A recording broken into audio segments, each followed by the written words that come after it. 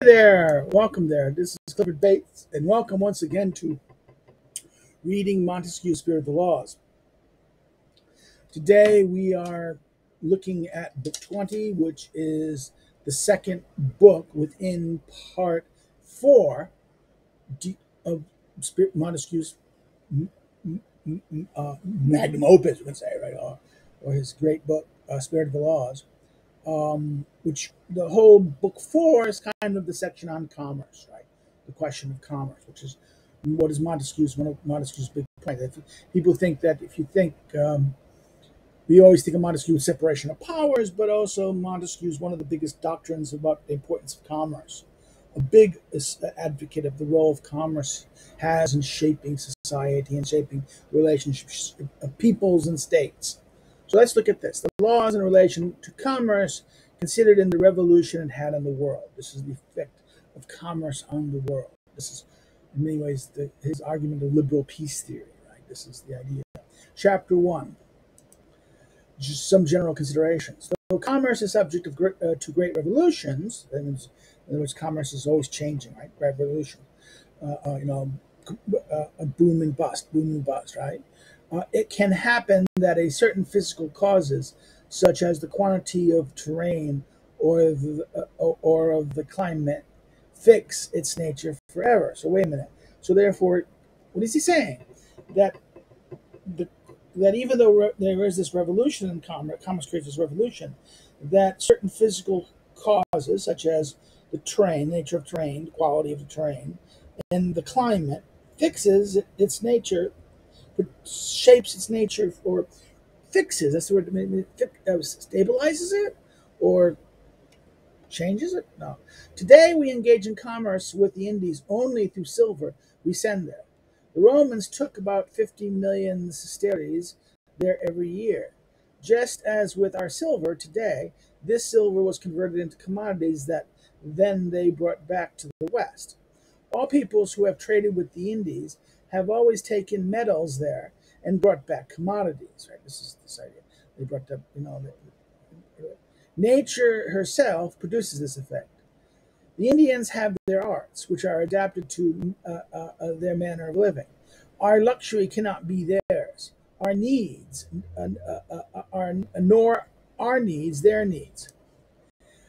Their climate requires and permits them to have almost nothing that comes from us. So therefore, they generally go naked. The land has furnished them suitably with the clothes they have, and their religion, which has an empire over them, makes repugnant to them the things that serve as food for us, beef, right? Like, oh, the cow is sick, or a pig for the Arabs, right? The Muslims, right? Therefore, they need only our metals, which are signs of value and for which they give the commodities that their frugality and their nature of their land produce for them in great abundance. The ancient authors who mentioned that the Indies Indies depict them as we see them today in respect to police, manners, and mores. So who's the Indies of 2? Let's look at 2. This is Pliny, right? Pliny the Elder, right?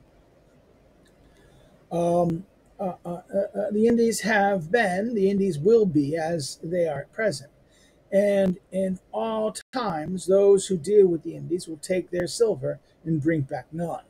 And this is interesting. But okay, what do they do? What? Education, knowledge. Okay, so that's the big problem, right? So the Indies, India, basically, right? The Indies, right? Chapter 2, on the people of Africa. Most of the people on the coast of Africa are savages and barbarians. I believe this comes largely from there being some uninhabited countries that separate those small countries which can be inhabited. They are without industry, they have no arts, they have precious metals in abundance, which they take immediately from the hand of nature. Therefore, our people with a police are in a position to trade advantageously with them. They can make them have a high regard for things of no value and receive a very high price for them. So therefore, This is the coast of Africa, right? This is that, and that they have easy access to the metals, and they can do it. They're barbarians. They have no industry. They have no arts. They have precious metal in abundance, and therefore they take a high price for them. Chapter 3, that the needs of the people of the South are different from those of the peoples of the North. So North-South distinctions, right? This kind of balance in Europe between the nations of the South and those of the North. The first have all sorts of the comforts of life and few needs. The second have many needs and few comforts of life. Okay, this is, in Europe, this is the North-South dispute. This is the Latin culture. The Southern culture, the Mediterranean Latin culture, that goes like this, a Northern Germanic, Northern culture, right? This is the Nordic German North-South gap in Europe, right? To the former, nature has given much, and they ask but little from it. And to the others, nature gives little, and they ask much from it. In other words, they ask much from nature. They demand much for it, right? Equilibrium is maintained by the laziness it has given to the southern nations, and to the industry and activity it has given to those of the north. Again, this is a very much an interesting argument. This is kind of saying, "Hey, Weber, you're talking about Protestantism. Maybe the Protestant work ethic. Maybe it's not so much about the Protestant work ethic, but the climate, and that the difference between the two climates and people, right?" The latter are obliged to work hard much, and if they did not, they would lack everything and become barbarians. What has naturalized servitude among the southern peoples is that they can easily do without wealth. They can even do better without liberty. But the northern people need liberty, which produces for them more of the means of satisfying all the needs nature has given them. The northern peoples are, therefore, in a forced state unless they are in a forced state unless they are either free or barbarians. Almost all of the southern people are in some fashion in in a violent state unless they are slaves. Now chapter 4, the principal difference between the commerce of the ancients and that of today. So the ancients of the north versus that. From time to time, the world meets with situations that change commerce. Today, the commerce of Europe is particularly carried out from north to south. However, the difference in climates make people have a great need for each other's commodities. So, for example, the beverages of the south carried to the north from a kind of commerce scarcely pursued by the ancients. Thus, the capacity of ships formerly measured by hogsheads of grain are measured by casks of liquor. And as the ancient commerce that is known to us was from one Mediterranean port to another, it was almost entirely in the south. But as peoples of the same climate have almost the same things, they do not need commerce with one another as much as people in different climates. Therefore, commerce in Europe was less extensive formerly as it was present. So, in other words, he's saying it was present, but it was, in other words, that in other words, the people of the same climates are going to have similar needs and similar wants, similar desires, and therefore the commerce is not going to be. But for people of different climates, what will happen is the needs and the variations and the productions and goods that between them will increase, and there'll be a greater need for wants or desires from things. And therefore, hence, this is why commerce was less extensive, not non-existent, but less extensive. He's saying this is not this is not in contradiction to what I have said about the commerce of the Indies, right? The difference in climates is so extreme that there is no relation between their needs and ours, right? The acclimity of the questions of the Indies, the northern southern climates there's difference, but there's greater overlap.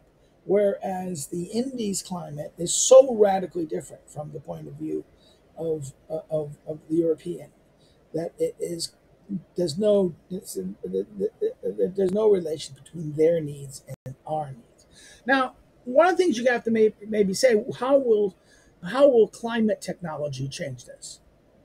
how will climate technology, I mean by this, air conditioning, and the and means of interfering with the ecology to either cool things down or warm things up. In other words, we can do that with air conditioning and things. We can do that within buildings, but also we can kind of do it like in. But if you deforest or de-swamp and do things, you can alter the agricultural place. No, by altering the forest, the dams, the waterways, you can affect the overall climate of the place. But also, you can create the situation where you can do technology, create you create air conditioning where people can live in places that were before uninhabitable to a great degree, like the American Southwest, right, Arizona and New Mexico. Chapter 5, Other Differences. Commerce, sometimes destroyed by conquerors, sometimes hampered by monarchs, wander across the earth. Again, that's why that metaphor of that which Atlas taught, right? This is Atlas, the conquered world. The world teaches us that commerce wanders across the earth, flees from where it is oppressed, and remains where it is left to breathe.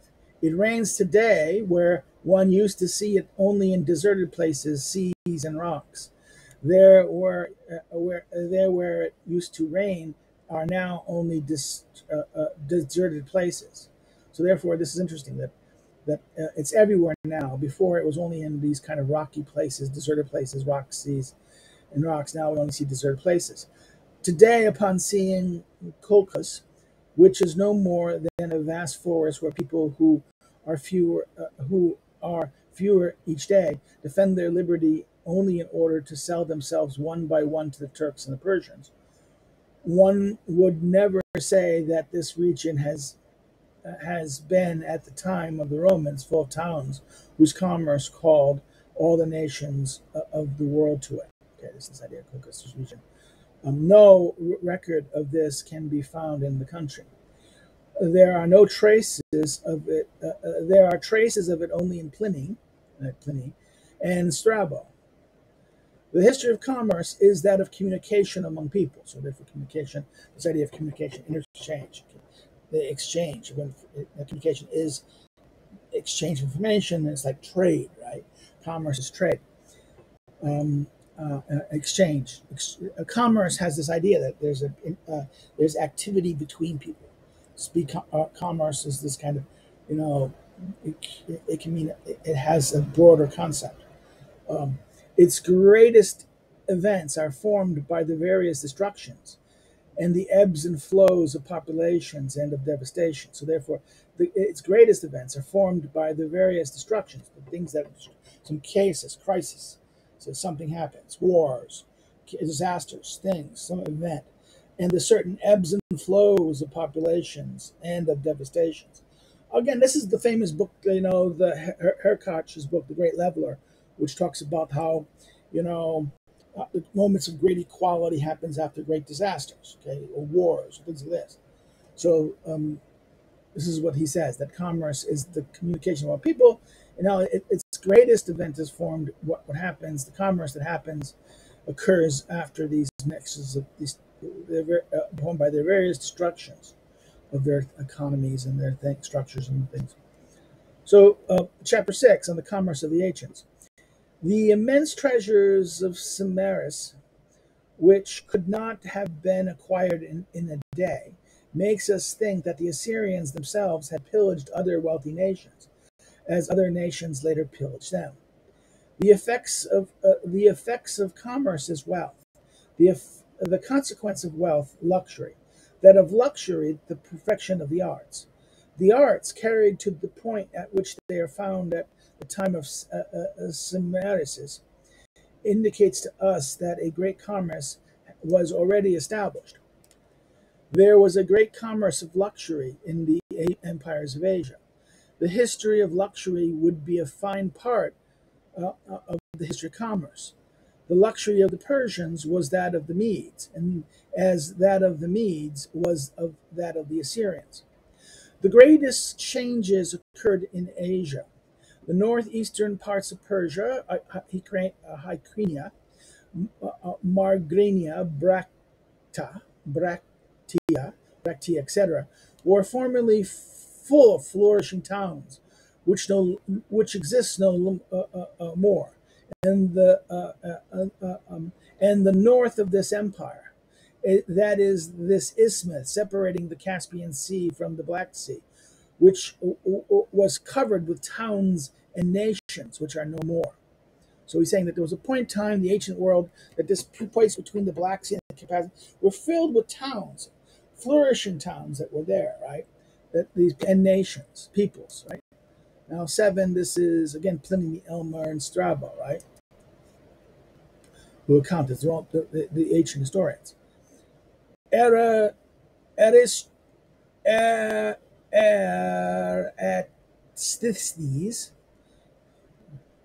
let's see what this 9 is. Again, Pliny the Elder, right? Pliny again. And Aristobulus founded in Patrocles that the commodities of the Indies went down the Onyx into the Black Sea. Marcus Varro tells us that at the time of Pompey, during the war against the Mithridates, it was learned that it took 7 days to go from the Indies to Bactria, and thus to the river Icarus, which flows into the Oxus. That is the way the commodities of the Indies could cross across the Caspian Sea to enter into the mouth of Cyrus. That from this river, there was only a 5-day journeys overland to Pharis, which flowed into the Black Sea. No doubt, the great empire of the Assyrians, the Medes, and the Persians communicated with the most remote parts of the East and West, and the West by way of the nations that populated those various countries. This communication no longer exists. All these countries had been laid waste by the Tartars. This destructive nation still lives there and infects them. The Tartars come there, and the Tartars invaded. They wiped out and exterminated those populations, and they kind of remained, or took over them. Right? The Oxus no longer runs into the Carpathian Seas. The Tartars diverted it for a particular reason. It disappears into arid sands. 13. This is that many changes must have occurred in this country since the time of Ptolemy, who described so many rivers flowing into the eastern part of the Caspian Sea. The map of the Tsar shows only the river Aristotle in that part, and Basia showing nothing.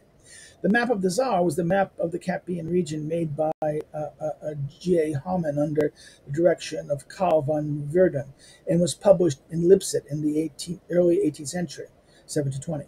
Barisai is Basil Batasai, or Vetis, a Greek cartographer who prepared a map of Central Asia, 1732. Okay.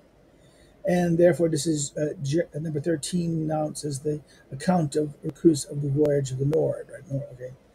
Okay. So therefore, so the Tartars, right? The Tartars, it goes into spirit. The the Jax Artes, which once formed a barrier between the nation with the police and the barbarian nations, have been similarly diverted by Tartars and no longer flows to the sea. So the Tartars, there was this river, right? This Jaxe River, that divided the barbarians and the people, those towns, those with police, right? The nations with the police and the barbarians, right? Nations. And this river was too diverted by the Tartars, which no longer flows to the sea. Silicius Nexus formed the project of joining the Black Sea to the Caspian Sea. This design, which would have made the commerce of that time very easy, vanished with his death. So they was tempted to do this, but then he died. No one does not know whether he could have carried it out in the isthmus that separates the two seas. This country is very little known today. It is depopulated and filled with forests.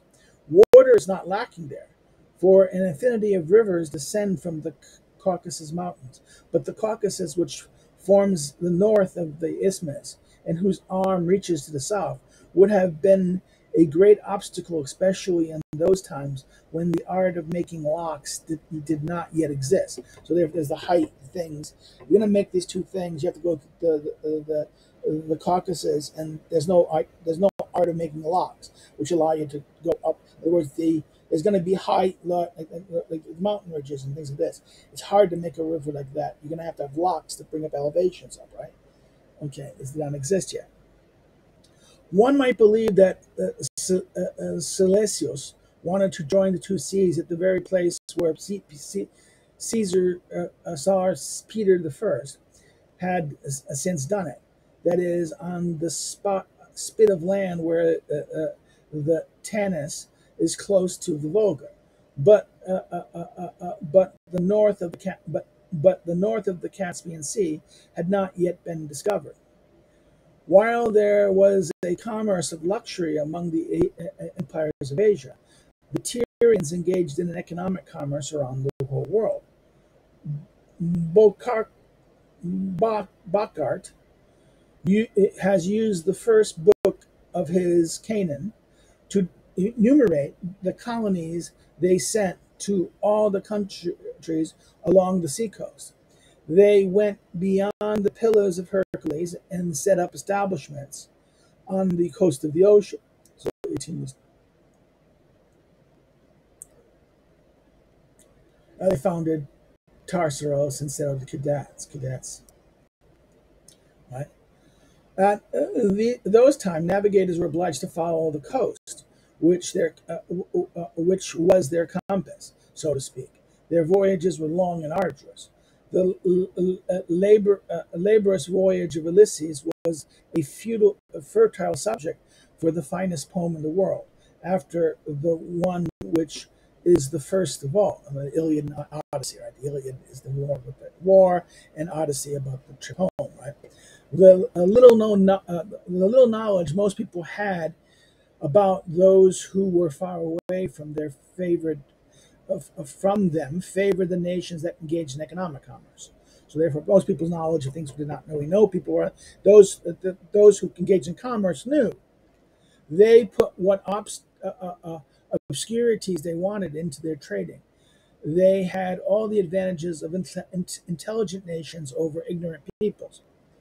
Egypt, removed by its religion and mores from any communication with foreigners, did scarcely any commerce abroad. It enjoyed a fertile terrain and extreme abundance.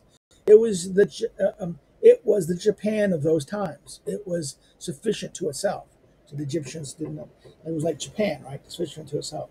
The Egyptians were so little jealous of external commerce that they left that of the Red Sea to all the small nations that had ports there. They permitted the Idumanians, the Jews, and the Syrians to have fleets there. For this navigation, Solomon employed the Tyrians, who knew the seas. Josephus says that his nation, occupied exclusively with agriculture, knew the sea but little. Thus, the Jews traded on the Red Sea only occasionally. They conquered the Isthmian town of Elath and Isgarn-Gibber, which gave them this commerce. They lost these two towns and this commerce as well. It was not the same with the Phoenicians. They did not engage in a commerce of luxury. They did not trade as a result of conquest. Their frugality, their ability, their industry, their perils, and their hardships made them necessary to all the nations of the world. So therefore, they're frugal. They engage. In other words, the Phoenicians did not engage because of luxury. they did not trade as a result of conquest. It was their fragility, their ability, their industry, their perils, and their hardship made them necessary to all the nations of the world. So they were a massive commercial power.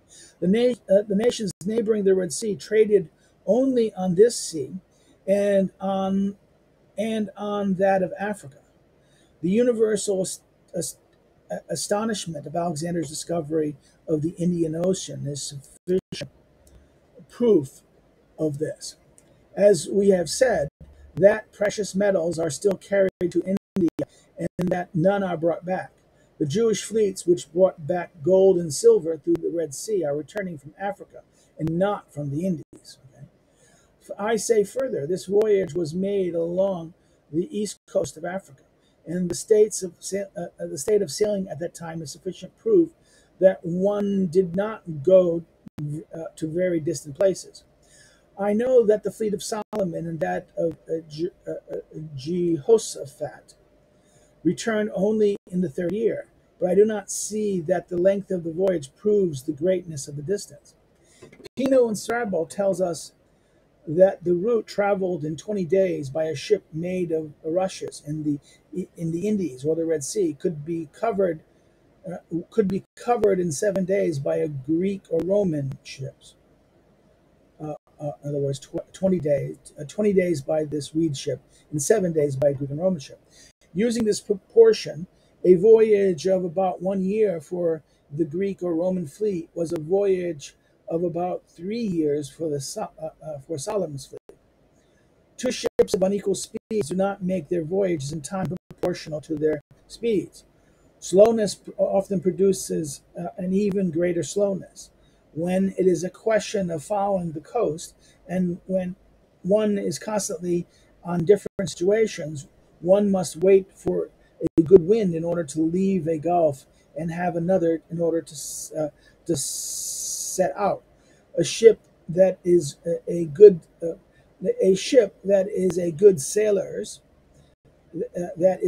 sailor profits from all the favorable weather, while the other one remains in a difficult spot and waits several days for another change. So therefore, different type of ships. The Greek ships are better than the Jewish ships. The slowness of the Indian ships, which in equal time could go but a third of the distance covered by the Greek and Roman ships, can be explained by what we see today in our sailing. The Indian ships made of rushes drew less water than the Greek and Roman vessels made of wood joined with iron. One can compare Indian ships to those of some nations today whose ports are not very deep, such as the Venice and even Italy generally, the Baltic Sea and the provinces of Holland. Their ships, which have to go in and out of these ports, are built with round, broad bottoms, whereas ships of the nations that have good ports have hulls formed to lie deep in the water. This mechanism makes the latter ships sail closer to the wind, and the former sail almost when they have the wind to the stern. A ship that lies deeper in the water is in the same direction. In other words, sails in the same direction in almost any wind. This comes from the resistance of the boat, pushed by the wind, finds in the water, which gives it a point of support, and from the long wind of the vessel, which presents its side to the wind, while because the shape of the rudder, one turns the prow in the direction one proposes. In this way, one can go very close to the wind, that is nearly in the direction from which the wind comes. But when the ship is round and broad-bottomed, and consequently does not sink deep into the water, there is no point of support. The wind pushes the vessel which can neither resist nor go scarcely anywhere but where the wind blows. From this, it follows that the vessels constructed with a round bottom are slower in their voyages. One, they lose much of their time waiting for the wind, especially if they're obliged to change direction. Two, they go more slowly because not having the point of support, they cannot carry as as many sails as the others, and if at the time when sailing was much improved, at a time when the arts are communicated, at a time when one corrects with art both the defects of nature and the defects of art itself, one feels these differences. What must it have been for the sailing of the ancients? I cannot leave the subjects. The Indian ships were small; those of the Greeks and Romans, if one accepts those machines made for ostentation, were smaller than ours. These ships, the smaller ship is more.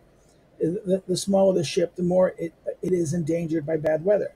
A tempest can sink a ship made only. A tempest can sink a ship would only make it roll if it were larger. The relation between a large body and a surface is smaller than that of a small body and its surface, from which it follows that a smaller ship has a smaller ratio, that is, a greater degree between the surface and of the ship and the weight or load it can carry than the larger one has. One knows that in the most general practice, a ship takes cargo equal to half the weight of the water it could contain. Let us assume that a ship could hold 800 tons of water. Its load would be 400 tons. That of the ship could only hold 400 tons of water would be 200 tons. Thus, the size of the first ship to the weight it would carry would be as of 8 is to 4, and that of the second of 4 is to 2. Let us assume that the surface of the large one is the surface of the small one, as 8 is to 6. The surface of the latter, okay, what does surface mean here? 26. That is to compare sizes of the same. The action of pressure on the water on the boat will be to the resistance of the same boat, etc. Right? So this is the metaphor.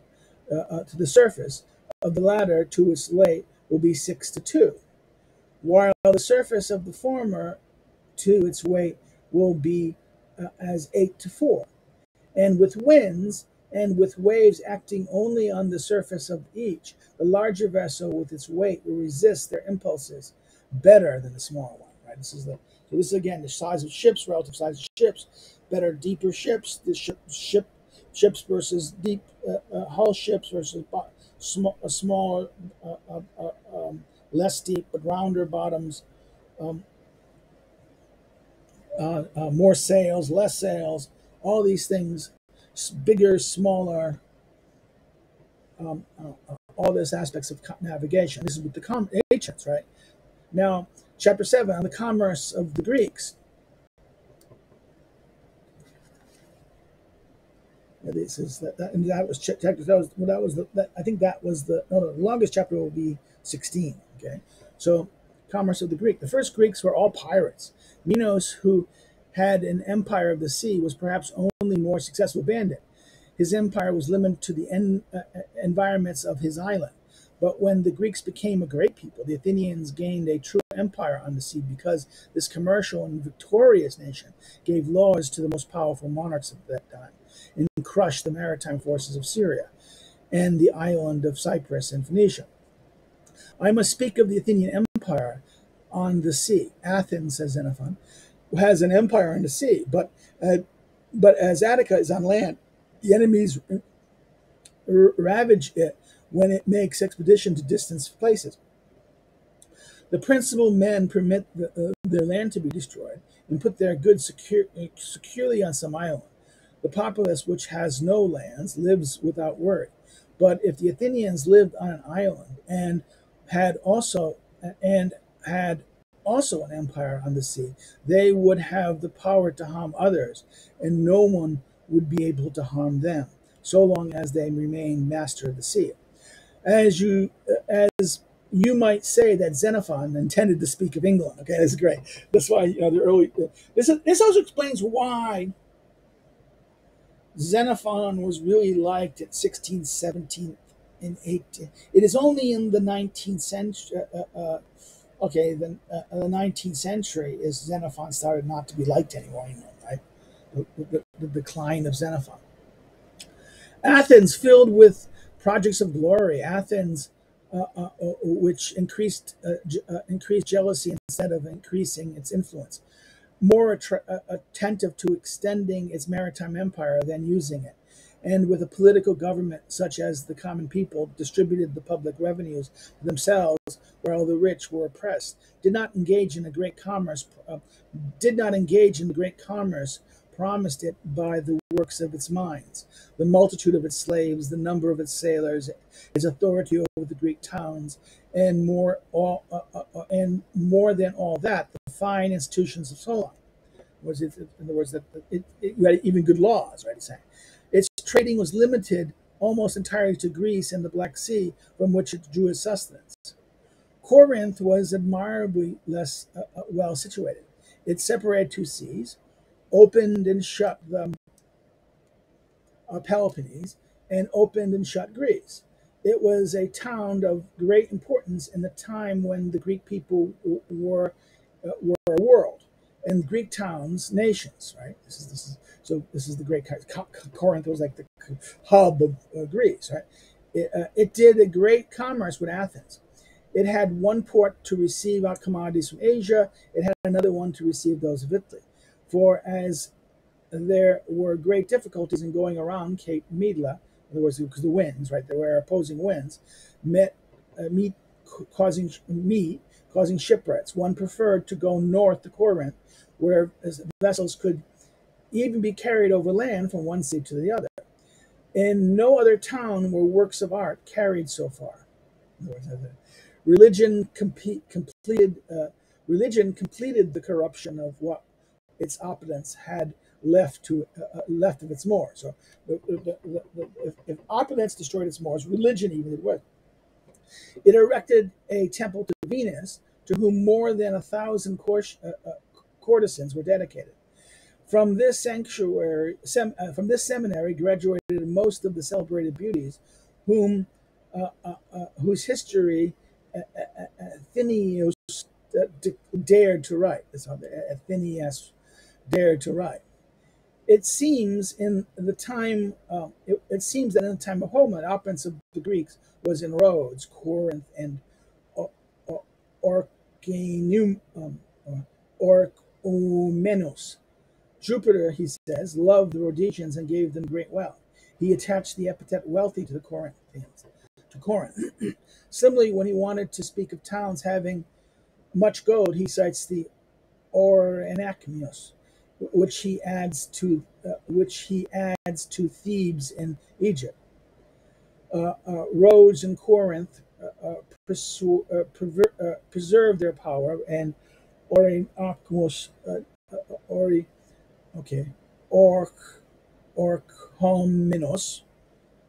did not.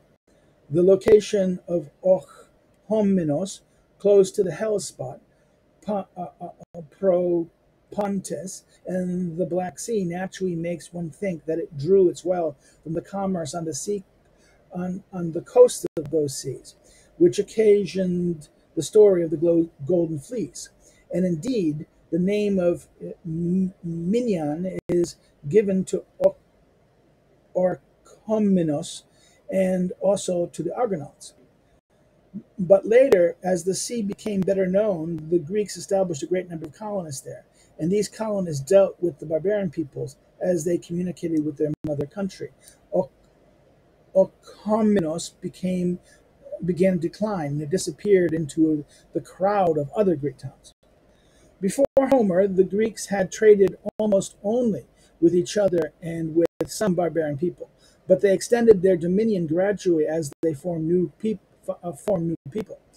This Greece was a great peninsula whose capes seemed to have made the sea roll back and the gulfs open on all sides as to receive them. If one looks at Greece, one will see in a rather compact country a very extensive coastline. Innumerable colonies lay at a wide a white circle around it. And in them, the Greeks saw, so to speak, everyone who was not a barbarian. Did they penetrate into Sicily and Italy? They formed nations there. They did. They sailed towards the Black Sea, towards the coast of Asia Minor, towards those of Africa. They did the same. Their towns became prosperous the closer they were to new peoples. And remarkably, innumerable islands stood as if to make a wall around Greece. What causes for Greek prosperity were the games it gave, so to speak, to the universe, the temples to which all kings sent offerings, the festivals where people gather from all parts of the world, the oracles which attracted all human curiosity, finally, taste in the arts which brought to a point that that whoever believes they have been surpassed will forever be in ignorance of them. Okay, this is that D. The sentence ends a question mark in the middle of the text, right? So therefore, this is that this idea, this what is the great prosperity of Greek? All these things, the temples, the gods, the universe gave it, the games it gave to the games, the Olympic games and activities, the sports and activities, the temples that they presented, the festivals that they gathered, and the plays and dramas, or the festivals where the theaters were given, the oracles which had given curiosity, and finally the tastes, the arts, all the things that they did, like cuisines and arts. And were brought to a point that whoever believed they have been surpassed will then be in ignorance of them. Now, chapter 8 on Alexander and his conquests. Now, chapter 8 is, I think, one of the big ones, right? Now, if I'm correct. It's not that. It's 10. Four events occurred under Alexander that produced a great revolution in commerce. The capture of Tyre, the conquest of Egypt, that of the Indies, and discoveries to the sea of the south of that country, right? So these are the four things. This change, this created globalization. Alexander's conquest of Persia, and this created a first global revolution, the global economy, trade. The empire of the Persians reached as far as the Indus. Long before Alexander, Darius had sent out sailors who descended this river and went as far as the Red Sea. How, therefore, could the Greeks have been the first to bring commerce to the Indies from the south? How had the Persians not done this before? Of what use to them were the seas that were so close to them, the seas that bathed the shores of their empire? It was true that Alexander conquered the Indies, but one must conquer a country in order to trade with it. I shall examine this. Do you have to conquer the trade with it? In other words, you don't have to conquer it, as they said. The argument is almost no. Ariana, which stretched from the Persian Gulf to the Indus, and from all the southern seas to the mountains of the Paropamios, Issus, was certainly dependent in some way on the Persian Empire, but its southern part was arid, burnt, and uncultivated and barbarian. Tradition says that the armies of Semiramis and of Cyrus had perished in these deserts, and Alexander, who had his fleet follow him, did not fail to lose a large part of his army. The Persians left the whole coast in the power of Ichthoiapegai, the Oreti, and some other barbarian people.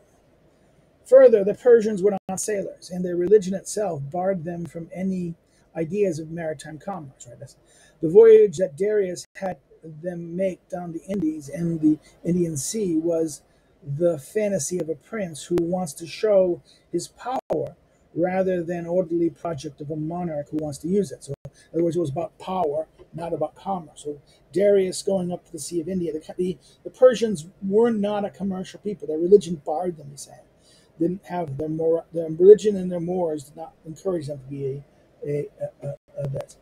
This had no consequence, either for commerce or for sailing, and if one departed from ignorance, it was only to return to it shortly. Right, ignorance of the world they returned and forget about it. Right, there is more. It was accepted before Alexander's exposition that the southern part of the Indies was uninhabitable. This followed from a tradition that Samarasis had brought back only 20 men and Cyrus only 7.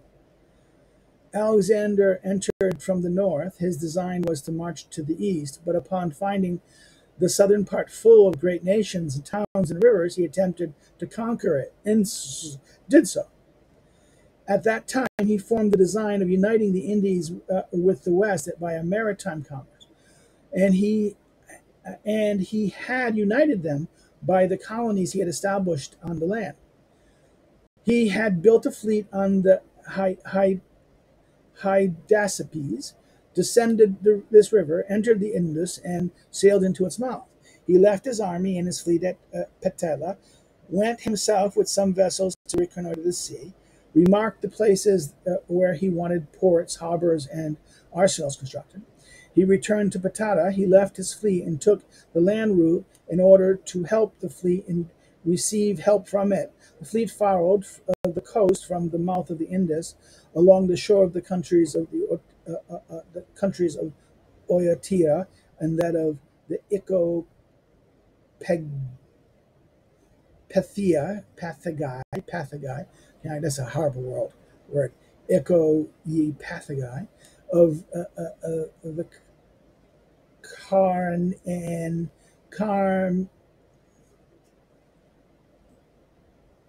Karamania and of Persia. He had wells dug and towns built.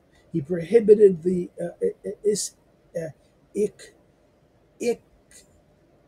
Ichthyopagia from living on fish. He wanted the shores of this sea to be inhabited by civilized nations. Nicarachus and Onesicritus kept a journal of this voyage, which took 10 months. They arrived at Susa. They found Alexander there, feasting his army. This conqueror had founded Alexandria with the view of securing Egypt for himself. This was a key for opening it in the very place where the kings, his predecessors, had locked it. And he did not dream of commerce, the thought of which would come to him only with the discovery of the Indian Sea. It appeared that even after this discovery, he had no new views about Alexandria. He certainly had, in general, the project of establishing a commerce between the Indians and the western part of his empire. But he had too little information to be able to form the project of carrying this commerce to Egypt. Had he seen the Indus, had he seen the Nile, but he did not know about the Arabian Seas that are between the two. He had scarcely arrived in the Indies when he had new fleets built and set sail on the Uleus, the Tigris, and the Euphrates, and the sea. He removed the cataracts the Persians had put in these rivers. He discovered that the Persian Gulf was a gulf of the ocean as he set out to explore the sea. In the same way, he had explored that of the Indies. As he had a port of 1,000 vessels and an arsenal built in Babylon, he set 500 talents to Phoenicia in Syria in order to attract pilots whom he wanted to settle in the colonies he'd built along the coast. And finally, as he did immense work on the Euphrates and other Assyrian rivers, one cannot doubt that his design was to engage in commerce with the Indies through Babylon and through the Persian Gulf. Some people, assuming that Alexander wanted to conquer Arabia, have said that he had formed the design of putting the seat of his empire there, but how could he have chosen a place unknown to him? Besides, it was the most out-of-the-way country in the world. He would have been separated from his empire. The caliphs who conquered faraway lands left Arabia immediately in order to establish themselves elsewhere. Chapter 9, on the commerce of the Greek kings after Alexander.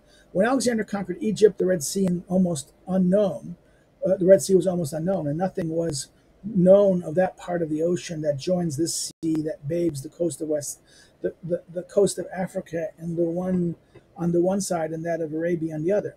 It was believed that it was impossible to go around the Arabian Peninsula. Those who had tried to go around from each side had abandoned their enterprise. It was said, how could it be possible to sail south from the coast of Arabia, as almost the whole army of Cambyses perished, of course, crossing Arabia from the north, and the army of Ptolemy, son of Lagus, sent to help Seleucus Nictor in Babylon, suffered unbelievable ills and could march only at night because of the heat. The Persians had no shipping of any sort. When they conquered Egypt, they brought with them the same spirit they had at home. Their indifference to sailing was so extreme that the Greek kings found them ignorant not only of ocean voyages, but made by the Tyrians, the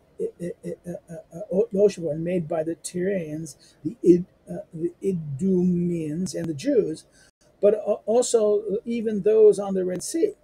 I believe the destruction of the first Tyre by Nebuchadnezzar and that of the several small nations and towns near the Red Sea caused the loss of the knowledge that had been acquired. Egypt did not reach to the Red Sea at the time of the Persians. It included only those long strips of land covered by the Nile during its flood and enclosed on each side of the mountain chains. Therefore, the Red Sea had to be discovered a second time, and the ocean a second time, too. And this discovery awaited the curiosity of the Greek kings. The Greek kings. In other words, it was under Alexander and the kings that replaced him, that took over regions of the empire, that returned commerce, discovery. The previous Egyptians lost that, and even the Persians lost knowledge of this thing. The Nile was explored. Elephants were hunted in the country between the Nile and the sea. The shores of this sea were discovered by land, and the discovery was made under the Greeks. The name are Greeks. The temples are dedicated to Greek divinities. The Greeks of Egypt were able to engage in a very extensive commerce. They were the masters of the port of the Red Sea. Tyre, the rival of every commercial nation, was no longer. The Greeks of Egypt were not hampered by that country's ancient superstition, the Egyptian superstition. Egypt had become the center of the universe. In the Indies, the kings of Syria left the commerce of the south to the kings of Egypt, and pursued only that of the north through the Oxus and the Caspian Sea. It was believed at that time that this sea was part of the Northern Ocean, and that Alexander, sometime before his death, had a fleet built in order to discover it if it connected with the ocean by the Black Sea or by some other eastern sea towards the Indies. After him, Siculus and Antiochus paid particular attention to its exploration. They stationed fleets there. What Seleucus,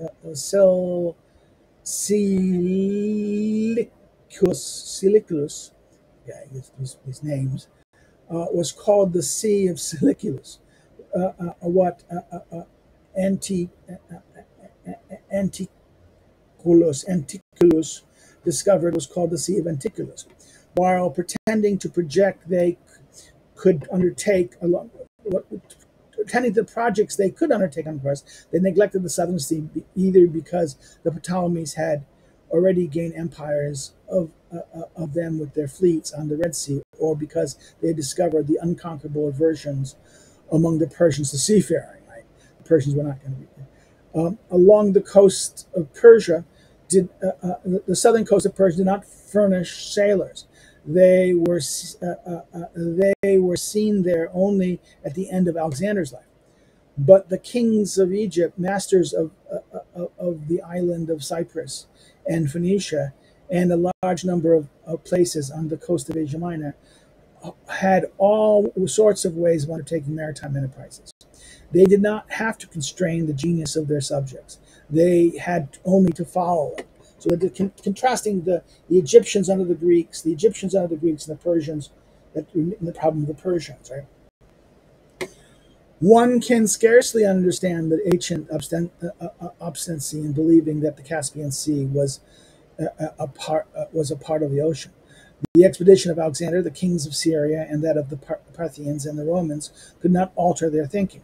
This was because one retracts one's errors as slowly as one can. So therefore, they said the people there just said, "Oh, that's the part of the ocean." Um, at first, only the southern part of the Caspian Sea was known. It was taken for an ocean. As one moved north along its shores, one still believed that it was the ocean, extending inland. By following the coast, one explored the east only as far as Jaxius, and to the west, only to the farther points of Albania. The sea to the north was muddy, and consequently suited little suited navigation. All results of this was that one always saw only the ocean. Alexander's army had gone east only as far as the Hyperius, which is the last of the rivers that flow into the Indies. Thus, the first commerce the Greeks had with the Indies was with a very small part of that country. Silius Nictus went as far as the Ganges, and this led to the discovery of the sea into which that river flows. That is the Gulf of Bengal. Today, lands are discovered by sea voyages. Formerly, seas were discovered by the conquests of land. Strabo, in spite of the testimony of Apollodorus, appears to doubt that the Greek kings of Bactria went further than Seleucus and Alexander. If it is true that they did not go further than Seleucus, and they went further south, they discover Siger and the port of Malabar, which occasioned navigations for which I am about to speak. Pliny tells us that 3 successive routes were taken to the Indies. The first one went from the headlands of Siger to the island of Patula, and that is the mouth of the Indus. It will be remembered that this was the route taken by Alexander's fleet. Then it shortened, and the more secure route was found from the same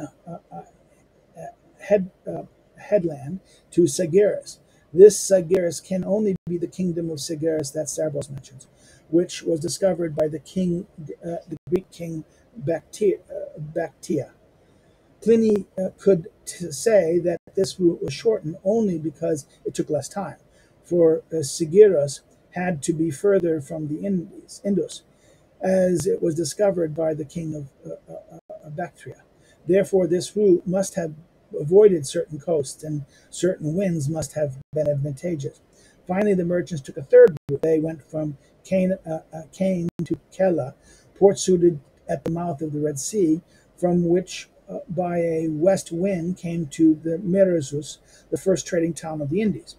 From there to other ports. One sees that instead of going from the mouth of the Red Sea to Sygea along the coast of the Arabic Felix to the northeast, they went directly from west to east, from the one side to the other, by means of the monsoon, whose changes has been discovered while navigating those latitudes.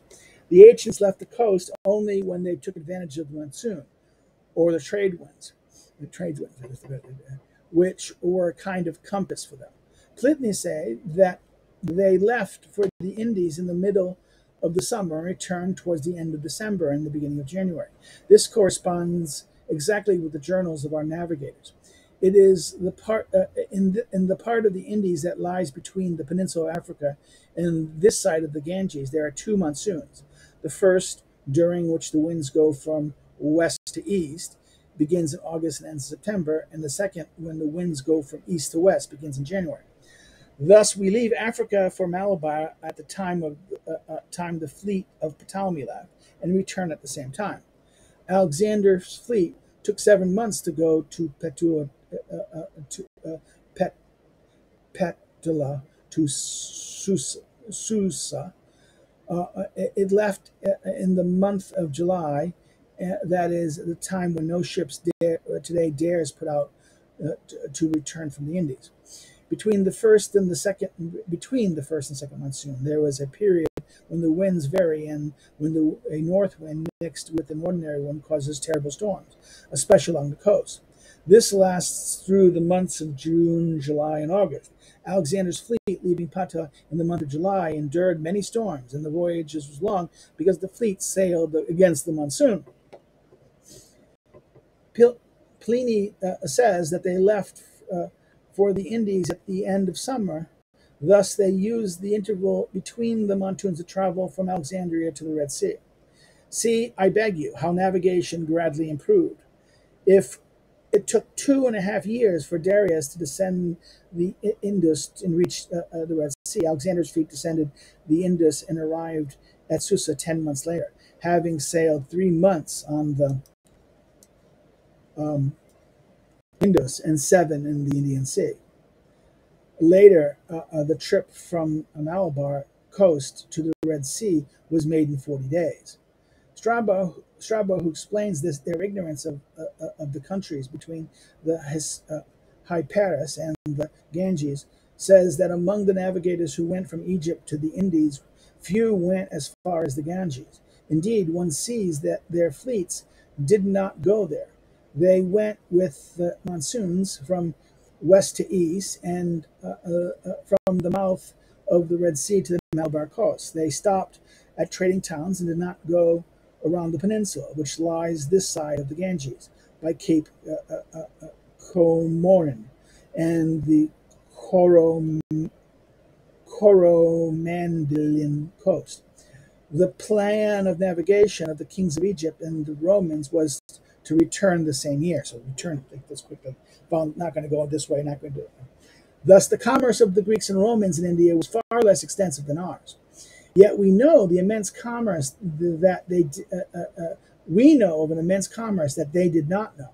We engage in commerce with all the Indian nations, and even do their commerce and navigation for them, right?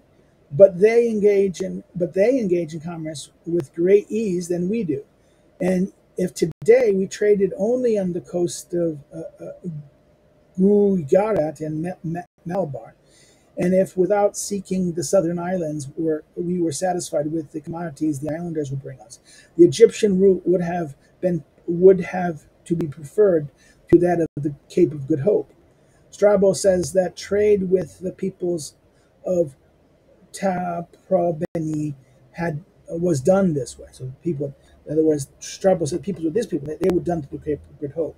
It was no, but if it wasn't for that great commerce there, the same route that Alexander's people and Romans took of this trade winds would still be the thing. Long one, huh? Commerce.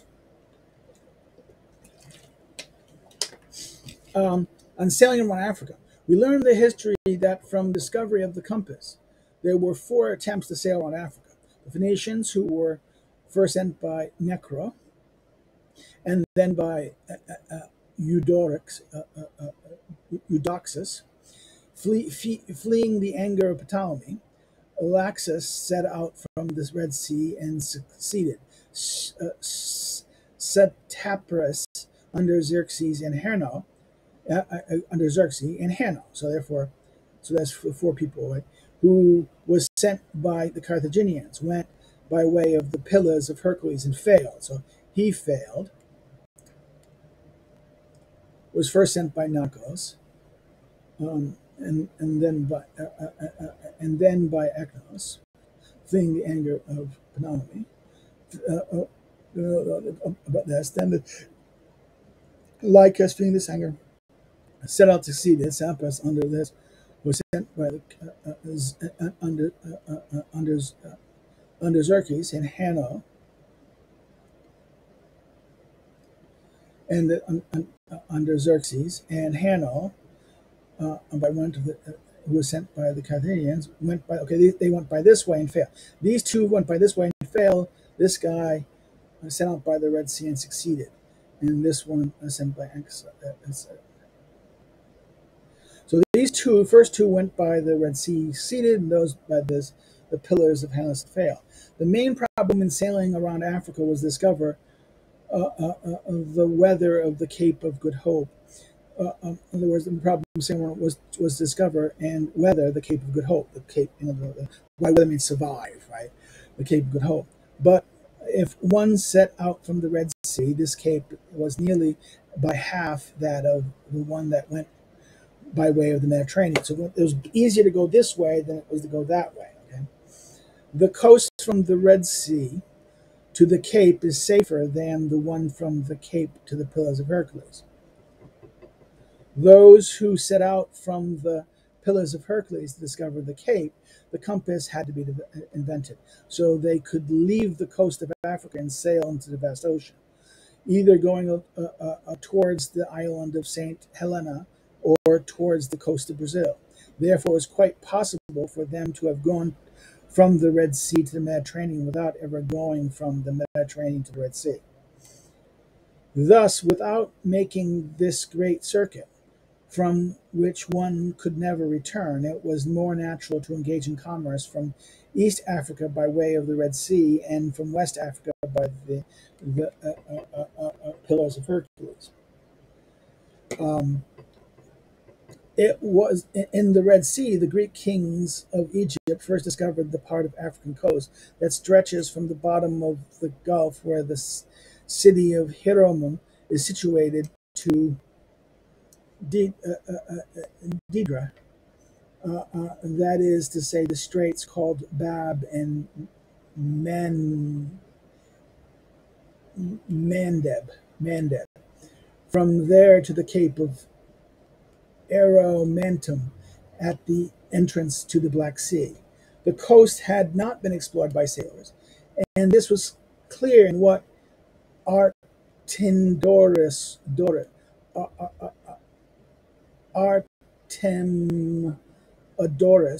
tells us, that the places along this coast were known, but the distance is unknown. This came from the fact that one had explored these ports one by one rather than by one over land routes, without going from one port to the other port. Okay? So they understood, they found by the land routes that they discovered the ports.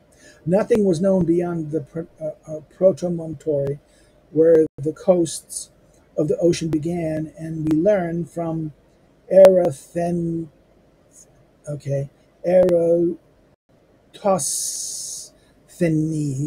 and Artemidorus from these two people. The ocean, as we learn from this, the protomore. What is that? That is like the territory of it's the high point of the land, the coastal area. Thus was the knowledge about the coast of Africa at time of Strabo, that is, in the time of Augustus. But after Augustus, the Romans discovered Cape Raptum and Cape Prasimus, which Strabos does not mention because they were not yet known. These two names are Roman. Ptolemy, the geographer, lived under Haitian and Antonium Pius, and the author of the Periplus of the Erathian Sea, whoever he was, lived somewhat later. However, the former set the limits of known Africa at Cape Prasimus, which is about 14 degrees south latitude, and the author of Periplus set them at Cape Ragnum, which is about 10 degrees south latitude. It appears that the latter took for the limit of a place habitually reached, and Ptolemy a place one no longer went. Okay, what confirms me in this idea is that the peoples around Paracelsus were cannibals. Ptolemy, who tells us a great number of places between the ports of Eremetum and Cape Random, leaves the spaces from Rapinum to the Prasimo completely empty. The great prophets from navigation to the Indies must have led the neglect of African navigation. Finally, the Romans did not navigate regularly on this coast. They discovered these ports by land and by ships driven there in storms. And just as today one knows the coast of Africa rather well and the interior very poorly, the ancients knew the interior rather well and the coast rather poorly.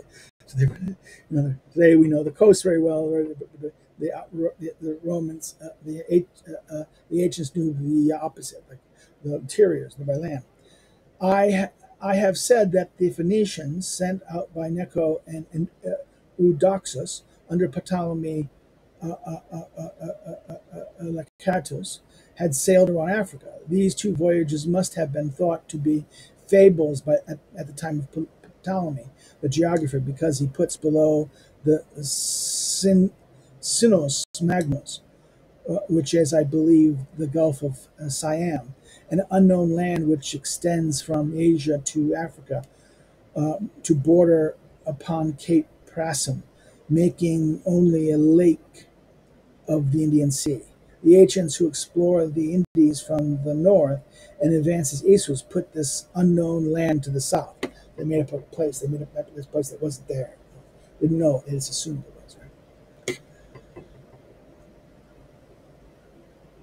Why is it chapter 2? This must be wrong.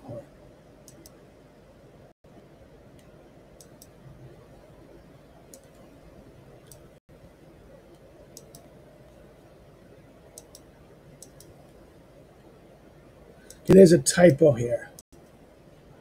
Chapter 11. Carthage and Marsyas.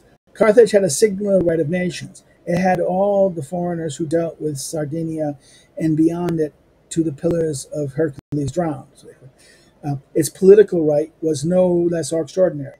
It prohibited the Sardinians from cultivating their land on penalty of death. So Carthage had all foreigners who dealt with Sardinian lands beyond the pillage drowned. And the Sardinians were not allowed to do that. It increased its power by its wealth, and subsequently its wealth by its power. Masters of the coast of Africa, washed by the Mediterranean, it also reached to the shores of the ocean. Hanno, by order of the Senate of Carthage, distributed 30,000 Carthaginians between the pillars of Hercules and Kern. He says that this place is as far as from the pillars of Hercules as the pillars are from Carthage. This positioning is worthy of note. It shows that Hanno limited his establishment of 25 degrees north latitude, that is 2 or 3 degrees south of the Canary Islands. Hanno from Kern made another voyage whose purpose was to make discoveries further south. He gained almost no knowledge of the continent. He sailed along the coast for 26 days and obliged to return for lack of food. It appears the Carthaginians made no use of this enterprise of Hanno's. Sacklus Silax says that the sea is not navigable by Ankara because of its shallow, full of silt and sea plants. Actually, they are thick in this section of the ocean. Actually, they are thick in this section.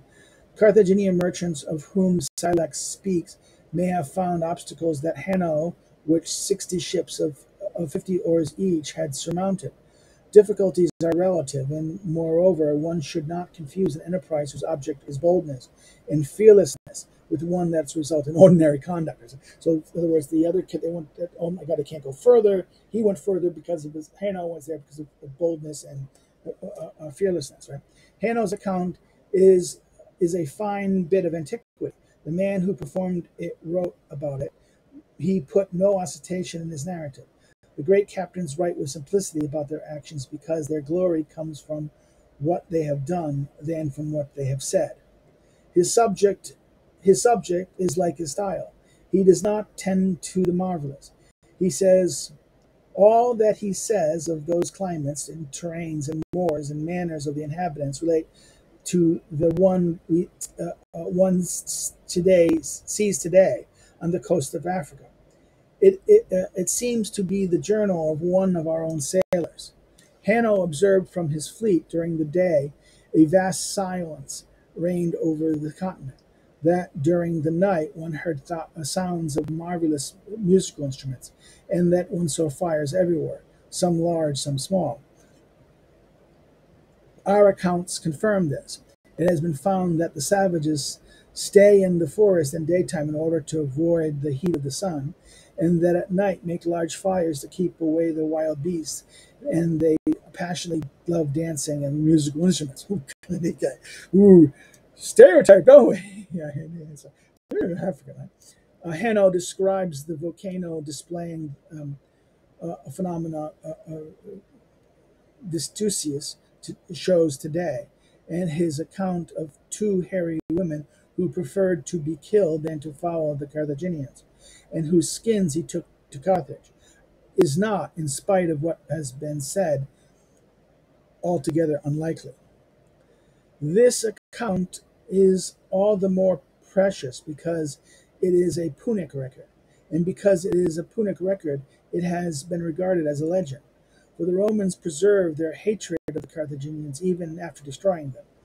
But it was only their victory that determined whether one would say Punic faith or Roman faith, right? Punic faith or Roman. It was only their victory that determined whether one would say Punic faith or Roman faith. Some moderns have continued this prejudice. What has become, they ask, of the towns of Hannos described to us, of which even in the time of Pliny there remained no vestige?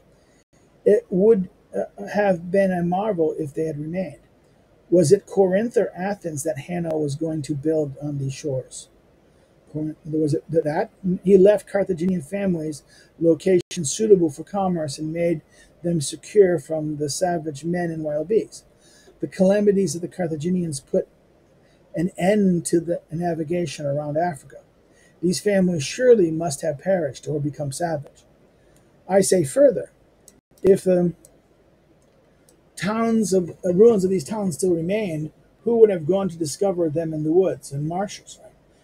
One finds, however, in Scylax and Polybius, that the Carthaginians had great establishments on these shores.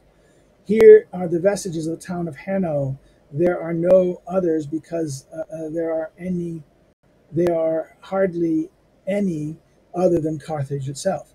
The Carthaginians were on the path to wealth, and they had gone to 4 degrees north latitude and 15-degree longitude. They would have discovered the Gold Coast and the neighboring coasts. They would have engaged in a commerce there of an importance quite different from that of the present. Slightly. When America seemed to have deprived the wealth of all the other countries, the gold, right? They would have found treasures that could not have been taken away by the Romans. In other words, they could have had the gold, wealth, and powers of people and slaves. Surprising things have been said about the wealth of Spain. If one believes Aristotle, the Phoenicians who had landed in Tartarus founded so much silver there that their ships could not hold it, and they had their most common utensils made of this metal. The Carthaginians, according to the reports of Diodorus, found so much gold and silver in the Pyrenees that they put it on the anchors of their ships. One must not rely on these popular accounts. Here are some precise facts. One sees in the fragments of Polybius, cited by Strabo, that the silver mines, which were the source of the Bratus, where 40,000 men were employed, gave the Roman people 25,000 drachma a day. That is 5 million livres a year in at 50 francs a mark. The mountains where these mines were founded were called the Silver Mountains, which shows that it was the Potosi. It was the Potosi of its time. Today, the mines of Hanover do not have the quarter of the workers that were employed in those of Spain, and they produce more. But the Romans had almost only copper mines and few silver mines, and the Greeks knew only of very pure mines in Attica. They must have been astonished by the abundance of the Spanish mines. In the War of the Spanish Succession, a man called Marquis Rhodes, with whom it was said that he had been ruined by gold mines and made wealthy by poorhouses, proposed to the court of France to open mines in the Pyrenees. He cited the Tyrian, the Carthaginians, and Romans. He was permitted to search. He sought, dug everywhere. He continued to cite them, but he found nothing. The Carthaginians, the masters of gold and masters of the commerce in gold and silver, also wanted to be masters of commerce in lead and tin. These metals were conveyed over land from the ports of Gaul on the ocean to those of the Mediterranean. The Carthaginians wanted to receive them themselves. They sent Himilco to form establishments on the Caristidian Islands, which are believed to be the Sicil Islands. These voyages from Bactria to England may have made some people think that the Carthaginians had compasses, but it was clear they had followed the coast. I need no other proof than the comment of Himilco, who took 4 months to go to the mouth of the Bracas to England. In addition, the famous story of the Carthaginian pilot who, on seeing Roman vessels approach, ran aground in order not to let him know the route to England, shows that these vessels were very near the coast when they met. The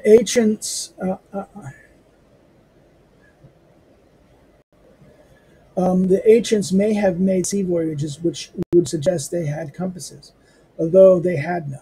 If the pilot was far from the coast and there was a quiet time during the voyage, if at night he could see the North Star and in daytime the rising and setting sun, it is clear that he could have guided himself as one does today by a compass. But this would be a fortuitous event and not a regular voyage. One can see in the treaty which ended the First Punic War that Carthage was principally concerned with preserving its empire of the sea, Rome with preserving that of the land. Hanno declared in the negotiations with the Romans that he would not suffer them to wash their hands at the Sea of Sicily. They were not permitted to navigate beyond the Protomorium Pelicium. Okay, this is going to be Roman.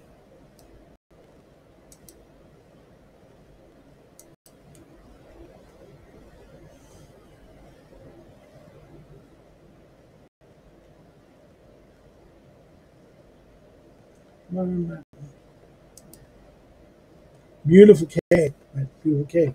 They were prohibited from trading in Sicily, Sardinia, and Africa except in Carthage. This exception shows no advantageous commerce awaiting them there.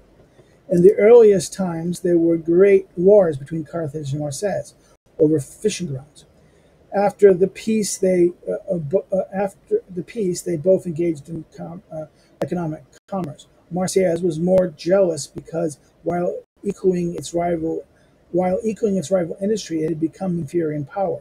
This is the reason for its great faithfulness to the Romans. So Marseilles became, and the war of the Romans waged against Carthaginians in Spain was a source of wealth for Marseilles, which served as their storehouses. The ruin of Carthage and Corinth increased the glory of Marseilles. And if it had not been for the civil wars in which one had to blindly choose a party, it would have been happy under the protections of the Romans, who were not jealous of its commerce. Romans didn't really care for commerce. They liked its wealth that it gave them and access to it. It was not. Chapter 12, the island of Delos and Mithridates. When Corinth was destroyed by the Romans, the merchants withdrew to Delos. because of religion and the people's veneration, this island was regarded as a secure place. Moreover, it was well situated for commerce, particularly in Asia, which had become more important after the destruction of Africa and the weakening of Greeks and the destruction of Carthage. Right, as we have said, the Greeks sent colonies to the Propontis and to the Black Sea from the earliest times. These colonies preserved their laws and their liberties of the Persians. Alexander moved only against the barbarians and did not attack them. He does not seem to does not even seem, and it does not even seem that the kings of Pontus, who occupy many of them, took away their political government. The powers of these kings increased as soon as they had subdued these colonies.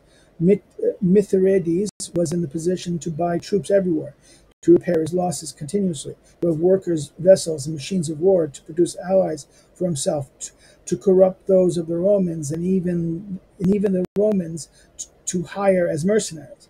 The barbarians of Asia and even the Romans to hire mercenaries, the barbarians of Asia and Egypt, to wage war for a long time and to consequently discipline his troops. He was able to arm them, to instruct them in the military arts of the Romans, and to form units. This is again Mithridates, right?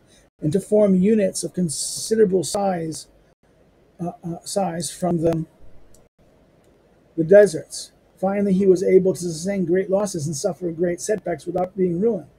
He would not have been ruined if the voluptuousness and barbaric king had not destroyed during prosperity what the great prince had done during adversity. Right. So as he would have, if in other words, he destroyed in voluptuous. In other words, had been ruined in the voluptuous barbaric king had not destroyed in prosperity what the great prince had done during his adversity.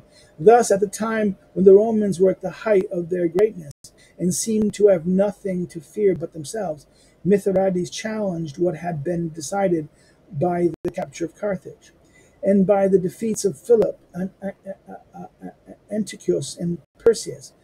Never was war more deadly, and as the two parties each had great power, alternating greatness, the peoples of Greece and Asia destroyed, either as friends of Mithridates or his enemies.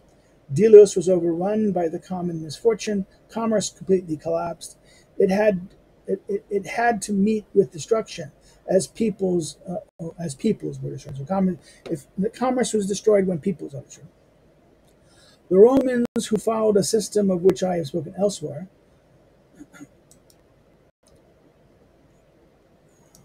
consideration of the Romans, right? His book on Romans, acted as destroyers in order not to appear as conquerors. They destroyed, wrecked Carthage and Corinth, and perhaps they would have been destroyed by such a practice if they had not conquered the whole earth. When the king of Pontus made themselves master of the Greek colonies in the Black Sea, they took care not to destroy that which was to be the cause of their greatness. So the Romans destroyed things not to prove they conquered them, right? But they probably would have been destroyed by it, he says, had not they conquered everything. The kings of Pontus, and they conquered. They took those Greek colonies of that sea, didn't destroy them. They used them for their greatness. Right. Chapter 13 on the genius of the Romans for sailing. The Romans cared only for land troops, whose spirit made them stand ever firm, fight in one place, and die there. They did not esteem the practice of seafaring peoples, who offered themselves for combat, withdraw, return, always evading danger, employing stratagems and rarely force. This was not part of the genius of the Greeks, still less that of the Romans. In other words, as Plato observed in Book XXI of the Laws. In other words, this stratagem of this. Therefore, they were destined for sailing only those whose means were not considerable enough to give them a place in the legions. Ordinarily, the seamen were freedmen, So therefore, they didn't. Anyone could be going to legions. They were not. They were given place in legions. Ordinary, the freeman was freedman. Today, we do not have the same esteem for land troops, or the same scorn for those of the sea. Among the first, art has diminished, and among the second, it has increased. Now one esteems a thing in proportion to the degree of competence required to do it. In other words, C's require more competence in art. Now, the first, in other words, this is the Romans again, and now chapter 14 on the genius of the Romans for commerce. The Romans were never noted for jealousy over commerce. It was as a rival nation and not a commercial nation that they attacked Carthage. They favored the towns that engaged in commerce, though these were not subject towns. Thus, they increased the power of Marseilles by the cession of many countries to it. They feared everything from the barbarians and nothing from the trading people. Moreover, their genius, their glory, their military education, their form of government drew them away from commerce. In the towns, they were occupied only with war, election, intrigues, and lawsuits. In the countryside, with agriculture, and in the provinces, a harsh and tyrannical government was incompatible with commerce. But if their political constitution was opposed to commerce, their right of nations found it no less repugnant.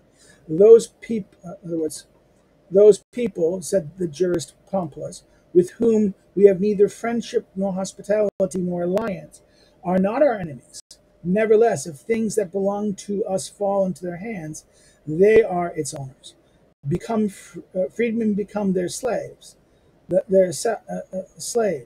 and they are on the same terms in regard to us. So their selves become their selves or slaves, as L-V-E-S.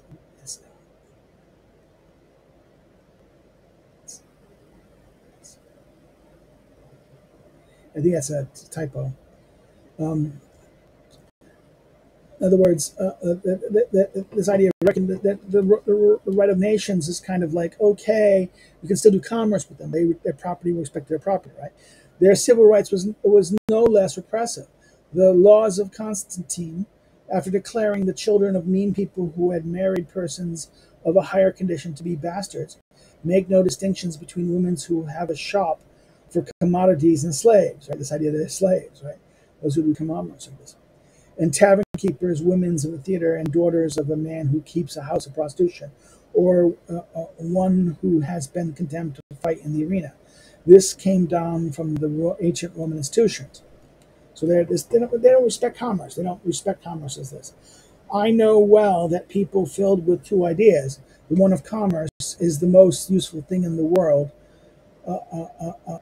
to a state, and the other that the Romans had the best police in the world. Commerce and the others, the Romans, and the others. People with two ideas. The one of commerce is the most useful thing in the world, and the others. That the Romans had the best police in the world, have believed that the Romans, and the others that the Romans had the best police in the world, had believed that the Romans greatly encouraged and honored commerce. But in truth, is that they rarely thought about it, right? They never thought about it. They didn't care about it. They had nothing regard for it, no respect for it. They tolerated, they respected property, but they're not going to, they don't think it's worthy or noble to do, right? Chapter 15. The commerce of the Romans with the barbarians. The Romans made a vast empire of Europe, Asia, and Africa.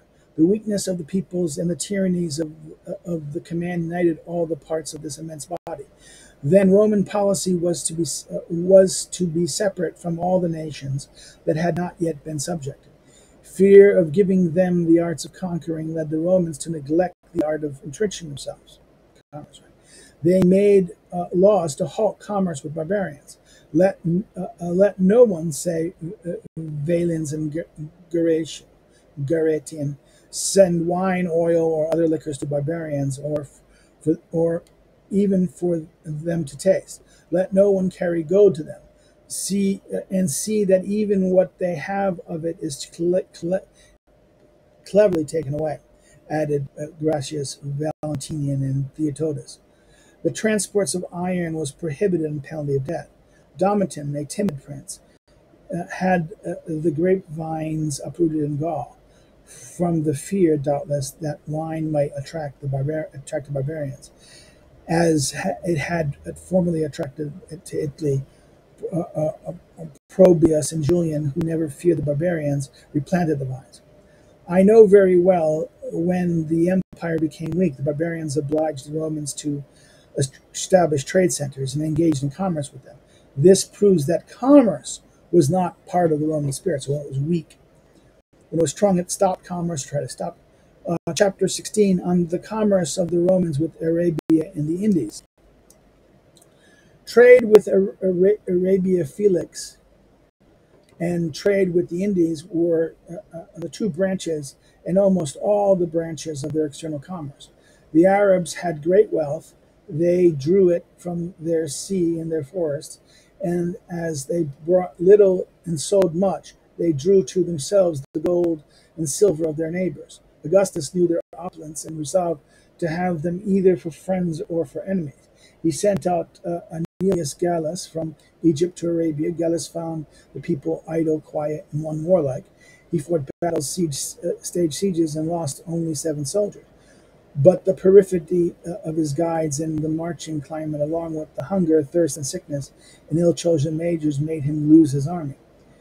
He had, therefore, to be content with trade with the Arabs, as with other peoples had, and that is to bring them gold and silver for their commodities. Commerce continues with them in the same manner today.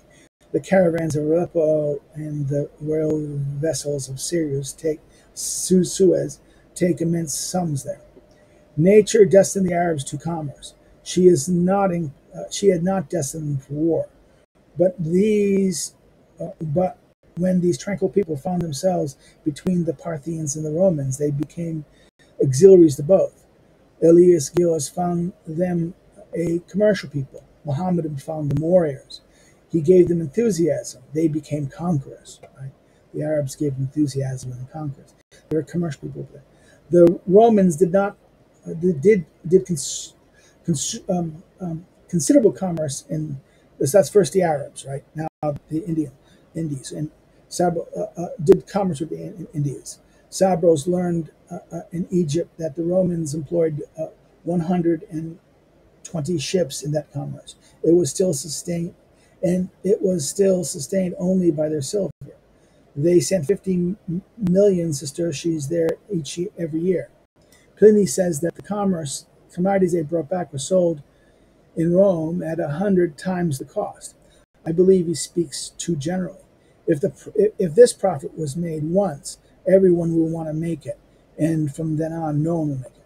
One can inquire whether it was to the Romans' advantage to engage in commerce with Arabia with Arabia and the Indies. Was it in their advantage? They had to send their silver there, and they did not have, as we do, the resources of America, which replaces what they sent.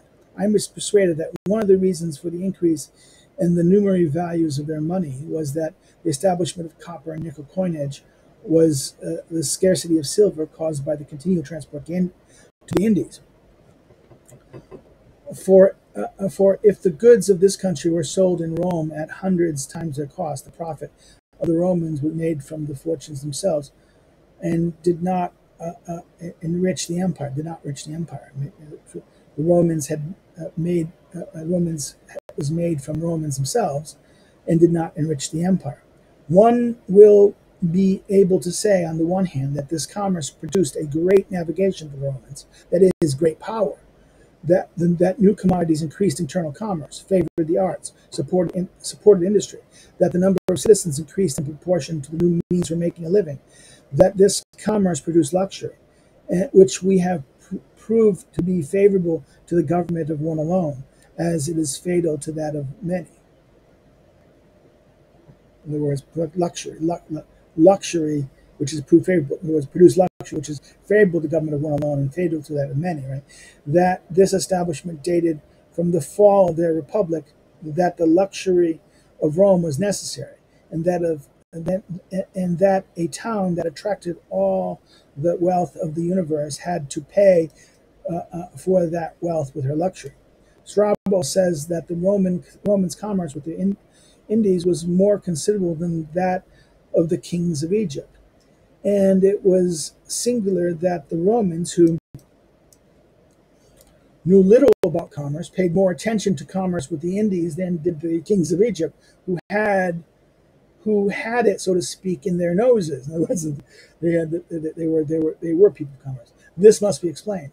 After the death of Alexander, the king of Egypt established a maritime commerce with the Indies, and the kings of Syria, who held the easternmost provinces of the empire and consequently with Indians, maintained the commerce both by land and river, we have mentioned in chapter 6, which was made easier by the establishment of the Macedonian colonies.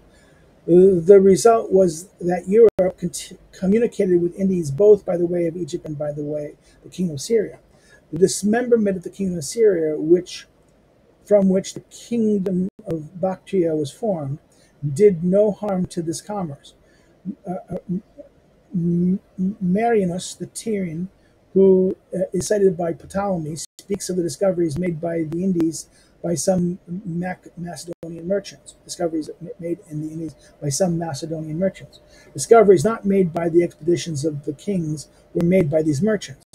We see in Ptolemy that they went from this stone tower in Syria, Sarah, and their discovery of a market town so distant, situated in the east and north part of China, was a kind of wonder. Thus, under the king of Syria and of Bactria, commodities from southern India passed by way of Indus and Oxus into the Caspian Sea to the west, and those of the more easterly and northerly regions was carried from Syria, the stone tower, and the other market towns to the Euphrates. These merchants followed a route that lay along 40 degrees north latitude through the countries situated in western China, which had more of a police than today, because the Tartars had not yet tainted them. Why the empire of Syria was expanding in its commerce so greatly over land, Egypt did not increase its maritime commerce. The Parthians appeared and founded their empire, and when Egypt fell under Roman rule, this empire was at its full force and its full extent. The Romans and the Parthians were two rival powers who fought, not to know which of them should reign, but which should exist. Uninhabited areas formed between the two empires. One always went armed between the empires, for from there being commerce, there was not even communication. Ambition, jealousy, religion, hatred, and wars completed the separation. Thus, commerce between East and West, which had followed several routes, now followed only one, and that Alexandria had become the only market town. It grew. So therefore, what happened was the rise of the Parthians. The Parthians, which then caused the problem, they would oppose each other, they hate each other, they would want to exterminate the other. And what happened was that this made the region in there not only uninhabitable, and that not even communication was possible. And the northern trade routes from north this way ceased, and then only through Egypt. I shall say but a word about internal commerce. Its principal branch was the grain that was ordered for the sustenance of the Roman people. This was more a concern of the police than the object of commerce, the grain, internal commerce. The police came. In these circumstances, sailors received certain privileges because of health of the empire depended upon their vigilance, their care for this and this. The health of the empire, the grain was important, therefore more care was given. Chapter 17, on the commerce after the destructions of the Romans in the West. The Roman Empire was invaded, and one of the effects of the general calamity was the destruction of commerce. The barbarians regarded it at first as only as an object for their banditry, and when they established themselves, they honored it no more than they did um, agriculture and the other professions of vanquished people. In other words, they did not do it. Soon there was almost no more commerce in Europe. The nobility who reigned everywhere did not trouble themselves with it. Right? The nobility did not do this, no commerce. The laws of the Viscount permitted individuals to occupy half the bed on the great rivers, provided the other half remained free for nets and boats. There must not have been much commerce in the country they encountered.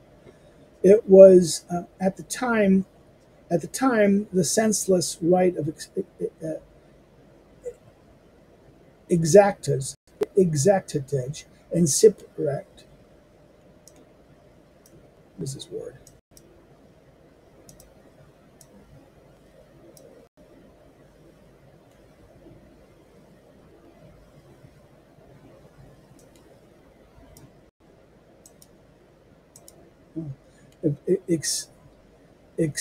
Stack and shipwrecks were established. It was something happened.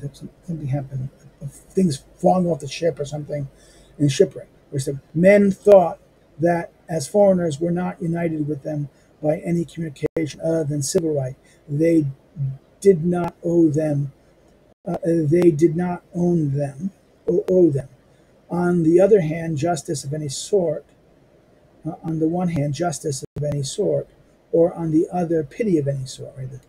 Given the narrow bonds within which the northern people lived, everything was foreign to them. Given their poverty, everything was an object of wealth to them. Established before their conquest on the shores of a sea confined full of reefs, they drew profits from the reefs themselves. So therefore, but the Romans, who made laws for the whole universe, had made very human ones concerning shipwrecks. They restrained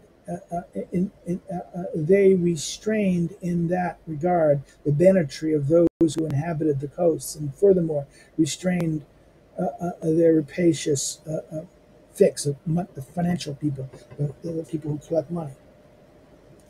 So Roman law, Roman commerce, Roman rights of nations were much better than the Visigoths in that sense. They despised commerce. They didn't care about right. They saw shipwrecks and this. Oh, just take it mine. Okay. Chapter 18, a particular regulation. A law of the Visigoths, however, had a provision of favorable commerce. It ordered that the merchants who came from across the sea would be judged by the laws and the judges of their own nation when differences sprang up above them. So this was found on the usage established among all these combinations of people, that each man should live under his own laws, something which I will discuss later at length. And this is this is book 28. Will be book 28. Under their own laws. Now, the Garth had this idea that live under their own laws. Therefore, they came over here, over the sea. Well, we're going to let you be governed in a dispute by your laws. Okay, interesting. Chapter 19 on the commerce after weakening of the Romans in the east. The Mahometans appeared conquered and were divided. Egypt had its own sovereign. It continued to engage in commerce with the Indies, masters of good of that country. It attracted the wealth of all the others. The sultans were the most powerful princes of those times. One can see in history how, with a constant and well-managed force, they checked the ardor, fire, and impacity of the Crusaders. So therefore the commerce, and the sultans had wealth in there.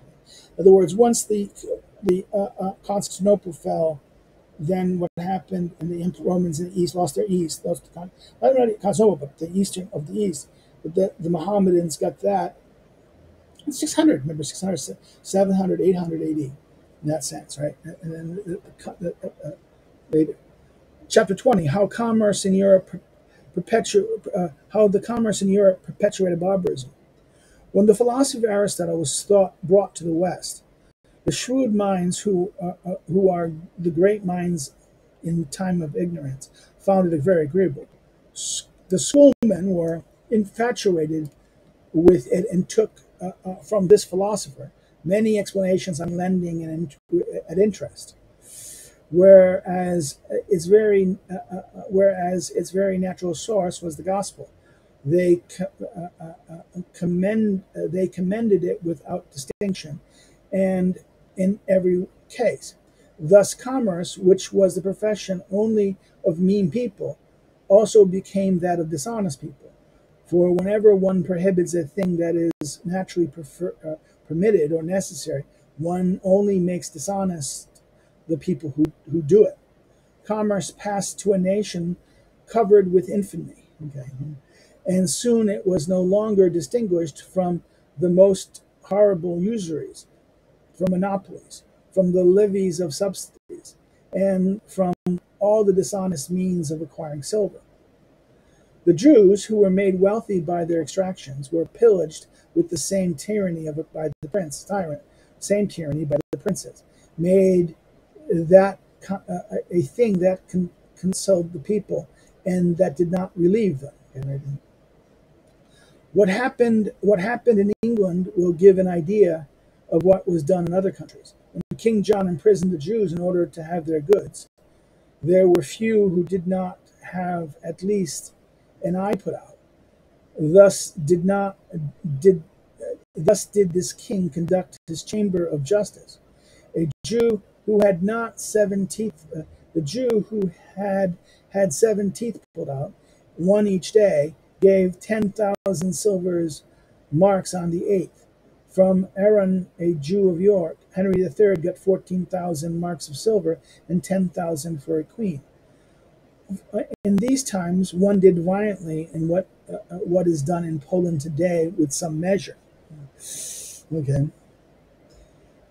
As the kings were not able to search into the pockets of their subjects because of their privilege, they tortured Jews who were not regarded as citizens. Finally, the custom was induced of confiscating the goods of the Jews who embraced Christianity. We know of this outlandish custom from the laws abrogating it, stopping it, right? Yeah, 139. The Edictive in Basil, April 4, 1312, right? The reasons given for it have been very empty.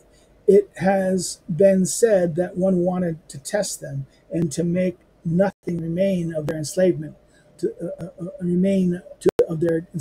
devil. But it is clear that this confiscation was a kind of right of amortization.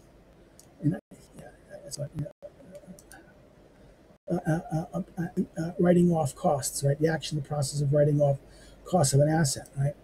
Of the taxes which the prince or the lords levied on the Jews, and which they were denied when latter embraced Christianity. So therefore, in other words, this is the thing we tax you for this. So therefore, in other words, well, if I become a Christian, I don't pay the taxes. So they said, okay, okay. Therefore, I'm going to I don't trust you. I'm going to do these. I'm going to confiscate your property because you don't trust your conversion. In other words, this is the Moreno, right? This is part the Spaniards did, right? Relation on taxes. In those times, men were regarded as lands, right? And I shall note in passing how much one toyed. In other words, men were regarded as lands. This is the body and the land and the body, right? And I shall note in passing how much one has toyed with the notion from one century to another. Their goods were confiscated when they wanted to be Christians, and soon afterwards they were burned when they did not want to be Christians. Nevertheless, one saw commerce leave this seat of harassment and despair. The Jews, prescribed by each country in turn, found the means for saving their effects. In that way, they managed to fix their refuge forever. A prince who wanted very much to be rid of them would not, for all that, be in the humor to be rid of their silver. They invented the letter of exchange, right? It was known under Philip Augustus and Philip the Tale, the Jews driven out of France took refuge in Lombardy, and they were gave the foreign traders and travelers secret letters for those whom had entrusted their effects in France, and were paid the debts. So this is the letters of commerce, letters of exchange, and in this way, commerce was able to avoid violence and maintain itself everywhere. For the richest traders had only invisible goods, which could be set everywhere and could leave no trace anywhere. So therefore, the Jews invented letters, and the religious orders did the same thing. Letters of exchange. This became the basis for large commerce. You didn't have to bring along the silver with you anymore, right?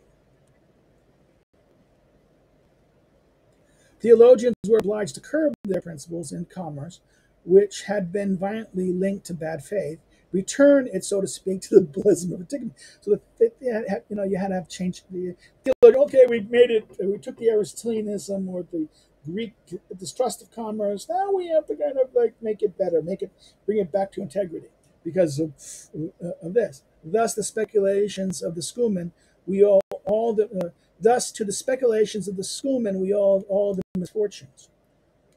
See the corpus of law novellis, in which the laws of Basil, his father, and the laws of Basil is in the Hera Paburuses. In other words, this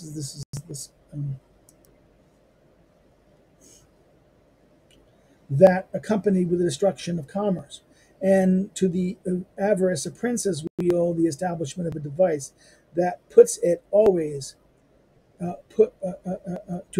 owe the avarice of princes. We owe the establishment of a device that puts it in a way out of their power. So the creation of the letter of credit, by creating this means of the letter of credit and promissory notes, and the means by which we take the thing out of this, right?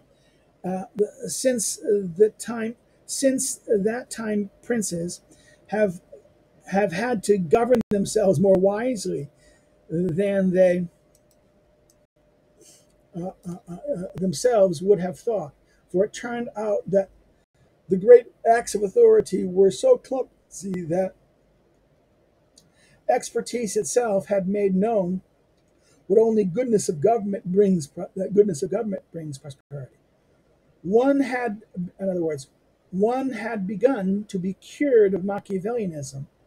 This is that we admire, right? The cured of one had begun to be cured of Machiavellianism. But this is a weird line. Machiavellianism is considered a bad thing, right? And one will continue to be cured of it for commerce, right? This idea. There must be more moderation in councils. What were formerly called coup d'états would at present, apart from their horrors, be only imprudences. In other words, what was called coup d'états at present, apart from their horror, would be imprudences. And happily, men are in a situation such that though their passions inspire in the thought of being wicked, they nevertheless have the interest of not being so. So that, in other words, the situation men are, they have the thoughts of being wicked, but their interests, their interests force them not to be wicked. In other words, it's not that virtue is so great, but that our calculation is more of it. Our interests control us, right? Chapter 21. The discovery of the two worlds in the state of Europe, this regard. The compass opened the universe, so to speak. Discovery was made in Asia and Africa, to which only some coasts had been known, and that of America, which had been completely unknown. The Portuguese sailing the Atlantic Ocean discovered the southern tip of Africa. They saw a vast sea. They carried them to the East Indies. Their peril on this sea and the discovery of Mozambique, Melilla, and Calicut were sung by D. Camornes, in whose poetry one feels something of the charms of the Odyssey, and the magnificence of the Aeneid. So until there was this voyage of this whose poetry they feel the charms of both, the charms of the Odyssey and the magnificent, the grand thing of this sea adventure. Until then, the Venetians had engaged in commerce with the Indians through the countries of the Turks and had pursued it in the midst of the insults and outrages, right? The Venetians did it through the Turks. And by the discovery of the Cape of Good Hope, they had other discoveries made soon after. Italy was no longer the center of the commercial world. It was the corner of the universe, so to speak, and it remains there today. So the commerce of the Levant itself depends today what is done by the two great nations in the two Indies. Italy engages in it now only in a secondary way. The Portuguese dealt in the Indies as conquerors. The laws hampering commerce that the Dutch imposed at present on the commerce of the petty Indian princes were established by the Portuguese before them. The House of Austria had a prodigious fortune. Charles inherited Burgundy, together with Castile and Aragon, and succeeded in an empire. In order to procure for him a new kind of greatness, the universe expanded in order a new world obedient to him appeared. The Americas. Christopher Columbus discovered America, and through Spain sent no more forces than that of a minor European prince could have sent. It brought into subjugation two great empires and other great states. While the Spanish were discovering and conquering the world, the Portuguese were establishing their conquests and discoveries in the East. These two nations met. They had recourse to Pope Alexander VI, who made famous the line of demarcation and thus gave judgment on a great lawsuit. Right? They solved it was the Pope to solve this between Portuguese. But the other nations of Europe did not let them enjoy this division in quiet. The Dutch drove out the Portuguese, out of much of East Indies, and various nations set up establishment in America. The French and basically the French and the English, right? At first, the Spanish considered the newly discovered lands as objects of conquest. People more refined than they saw them as objects of commerce, and as such directed their attention to them. Many people acted so wisely that they gained empire to trading companies who governed those distant states only for trade and made secondary power without encumbering the principal state. The colonists formed there are a kind of dependence of which there are very few examples among the ancient colonies, because those of today belong neither to the state itself or to the commercial company established in that state. So therefore, those colonies were like independent cities up there like this. They have you held to these are part of that, but then they're not. The purpose of these colonies is to engage in commerce under better conditions than one has with neighboring peoples with whom all advantages were reciprocal. It had been established that only the mother country can trade with the colony. This was done with a very good reason, for the goal of the establishment was to extend commerce, not to found a town or an empire. So that's why this is the way that you had rules what you do at the mother country.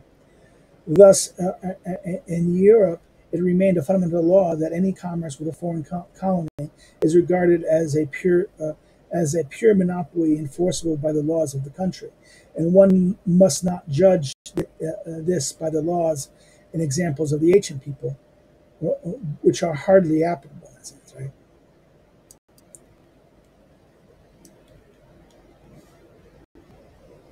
Except the Carthaginians, as seen as the it was acknowledged that the commerce established between the mother country does not include permission to trade in the colonies, where it concludes to be prohibited to them.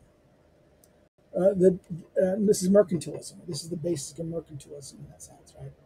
The disadvantages of the colonies, which lose their liberty of commerce, is visibly compensated by the protection of the mother country, which defends them by her arms to maintain them by their laws. What follows from this is a third law of Europe.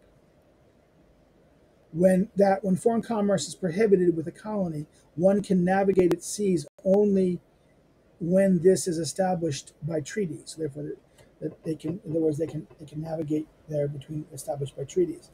So therefore,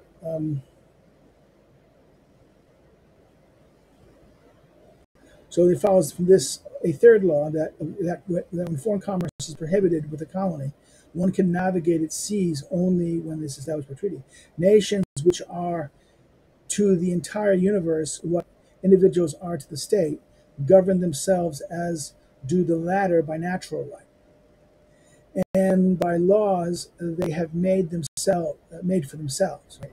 So therefore, this is the idea of nations. This is he accepts the Hobbesian. Accepting the Hobbesian metaphor, right? The natural right, right? Therefore, they're governed by natural right in this sense, and are governed by the laws they them give themselves. The Carthaginians required the Romans to navigate no further than certain limits, just as the Greeks required the king of Persia to stay away from the seacoast, as a horse could run a race. The extreme distance of our colonies is not a drawback for their security. Yet if the mother country is so far away for their defense, the nations that are rivals of the mother country are no less far away for their conquest. In addition, this distance makes those who go there establish themselves unable to take up the way of life of such different climates. They are obliged to get all the comforts of life from the country from which they had come. The Carthaginians, in order to make the Sardinians and the Corsicans more dependent, prohibited them from planting, sowing, and doing anything of the like on the penalty of death. They sent them their food from Africa. We have come to the same point without making such harsh laws. This idea of commercial goods come. Our colonies in the Antilles are admirable. They have objects of commerce that we do not and could not. They lack that which is the object of our commerce. The consequence of the discovery of America was to link Asia and Africa to Europe. America furnished Europe with the material for its commerce that the vast part of Asia called the East Indies. Silver, that metal so useful to commerce as a sign, is also the basis for the greatest commerce of the universe as a commodity. Finally, voyages to Africa became necessary. They furnished men to work the mines and lands of Africa. So therefore, Europe had succeeded to a high degree of power that nothing in history has accomplished. Europe has reached such a high degree of power that nothing in history has comparable to it. If one considers the immensities of expenditures, the size of military engagement, the number of troops, and the continuous upkeep, even when they are the most useless and are only for ostentation. Father de Luhat says that the internal commerce of China is greater than that of all Europe. This might be, for our external commerce did not increase our internal commerce. Europe carries on the commerce and navigation of the other three parts of the world, just as France, England, and Holland carries on all the navigations and commerce of Europe. So France, England. 22. On the health that Spain drew from America. If Europe had been founded on so many advantages, if Europe had been founded on the advantages in commerce with America, it would be natural to believe that Spain would have gained even greater ones. It drew from the new discovered world so prodigious quality of gold and silver that there was no possible comparison to what had been there with what there had previously been.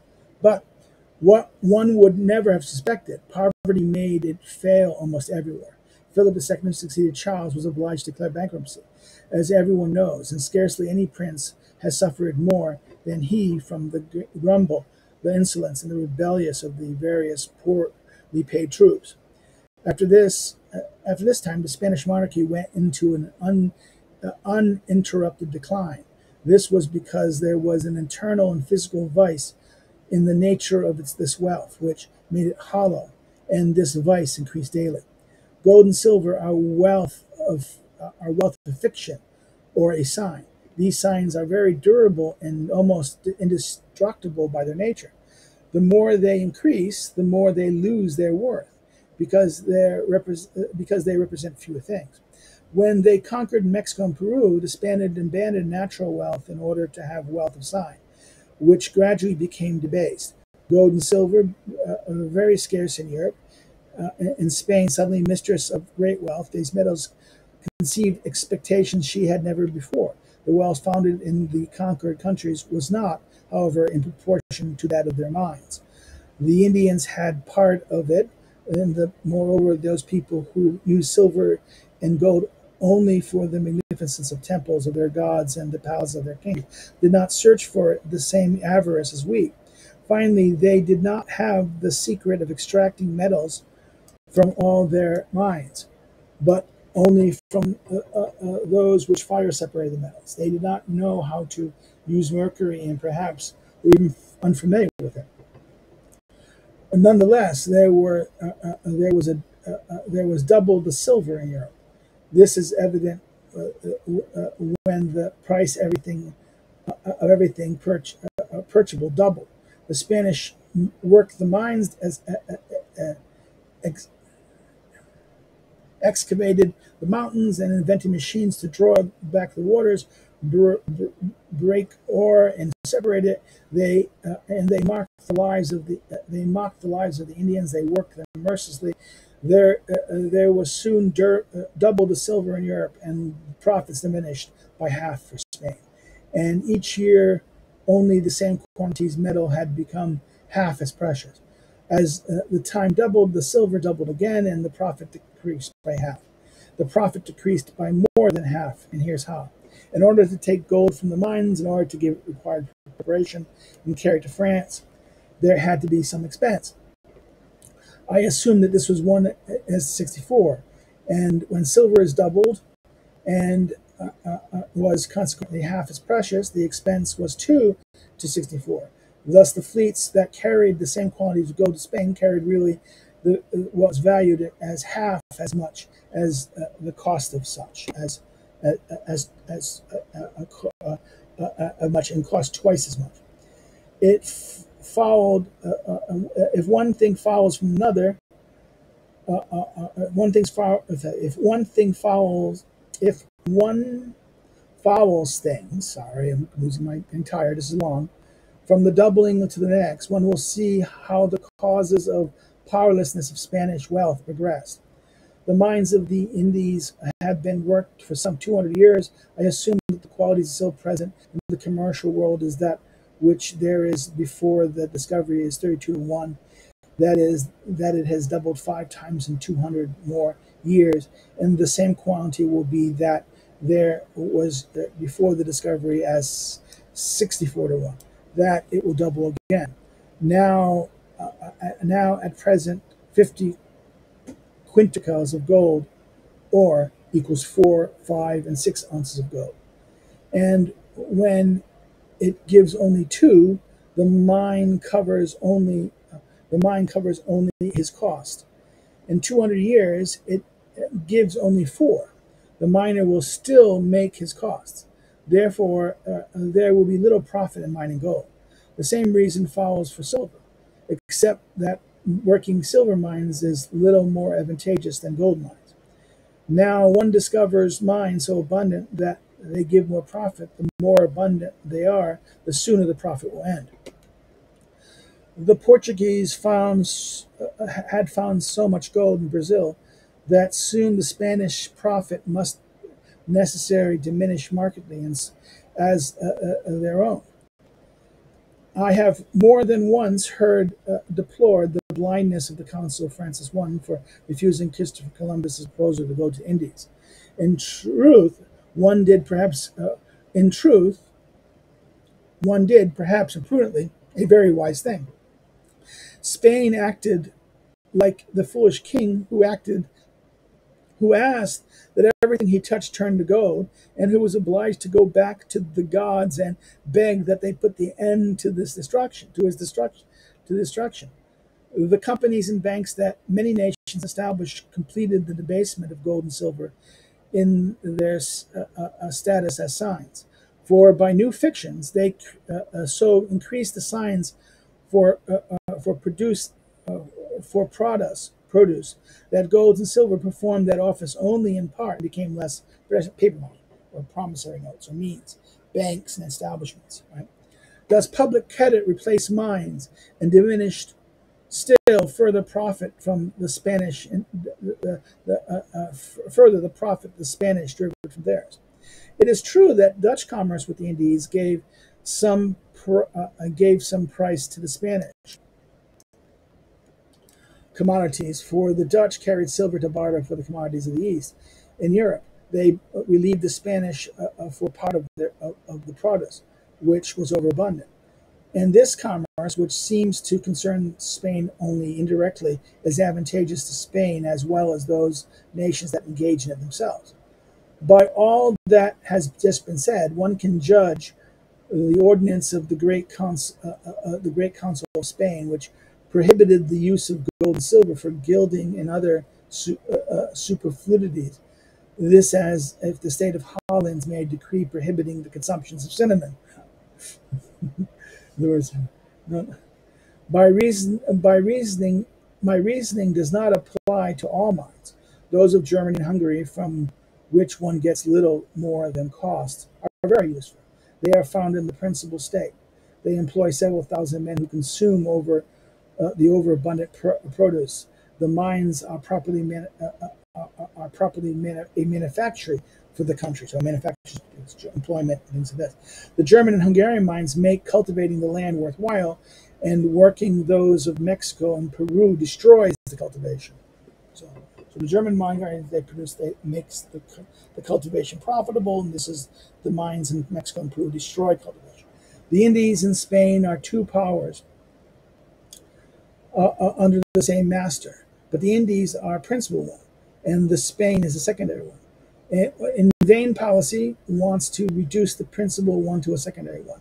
The Indies continue to attract Spain to themselves. Of the 50 million in commodities which go to the Indies every year, Spain furnishes 2.5 million. Therefore, the Indies engage in a commerce where 50 million in Spain in worth only 2.5 million.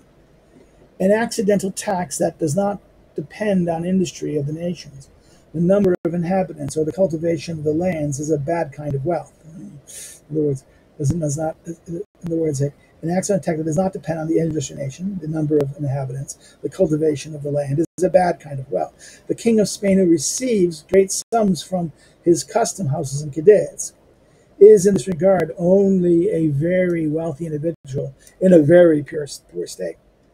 Everything goes from foreigners to him, with his subjects taking almost no part in it.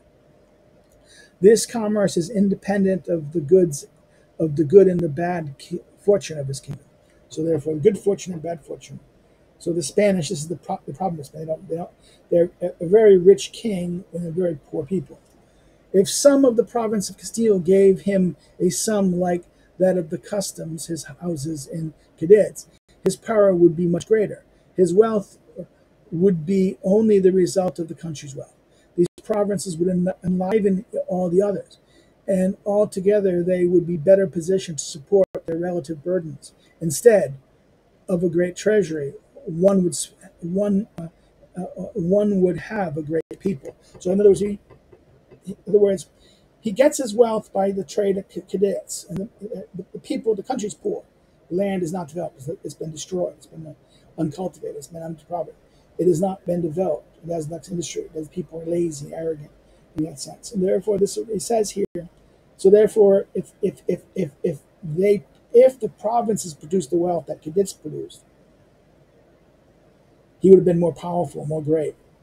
But it would have been, instead of a great treasury, a great people. Okay, that's the whole point.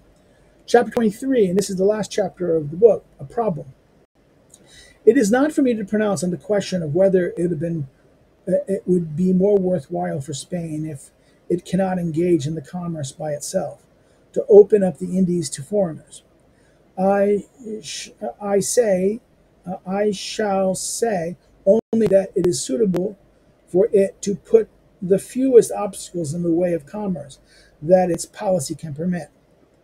When the commodities that the various nations carry to the Indies are expensive there, the Indies give many of their commodities, which are gold and silver, for a few of the foreign commodities. The opposite happens when the latter have a low price. It would be it would perhaps be useful for these nations to work against each other, so the commodities they carry to Indies would always be inexpensive. These are principles that must be examined without, however, separating them from other considerations: the security of the Indies, the usefulness of a single custom house, the dangers of great change, the drawback that one foresees, and which are often less dangerous than those that one cannot foresee. The drawbacks of that one foresees, and which are often less dangerous than those that can't foresee. So those are the considerations that must be drawn to these considerations. Right? The securities of the Indies, the usefulness of the single custom house, in that sense, the dangers of change, and the drawbacks that one foresees, can foresee, which are less dangerous than the ones that we can't foresee. Okay, and that's how he ends this chapter. Well, this has been a long chapter. Book on this long book. We're stopping here. If you have any comments or questions, please put it below. If you have liked the video, like it, share it with a friend, share it on social media and things like this. If you have not subscribed, subscribe. Again, encourage others to subscribe. If you didn't like it, you can of course say no and say why you didn't do it. If you are interested in helping me do what I do here and help me contribute to this, you can do so by becoming a member of Subscribe Star and Patreon. And there's not much there. I understand. Okay, whatever. But it would be nice. Helps. You're getting something from me. I'm doing products. I'm doing work all the time. So maybe you don't think it's valuable. People are not. I'm surprised people are not watching these. Okay, they're long videos, not watching them as much. Okay, I understand. Another way you can help, if you're not going to do subscribe to Patreon, you can buy one of my books. Links below. Again, these are published on Mondays and Wednesdays. My contemporary political theory and political thought things are Tuesday, Thursdays, and something special, a live stream or messing around or something like that is on Fridays. Well, okay, take care and have a good day. Take care. Bye-bye.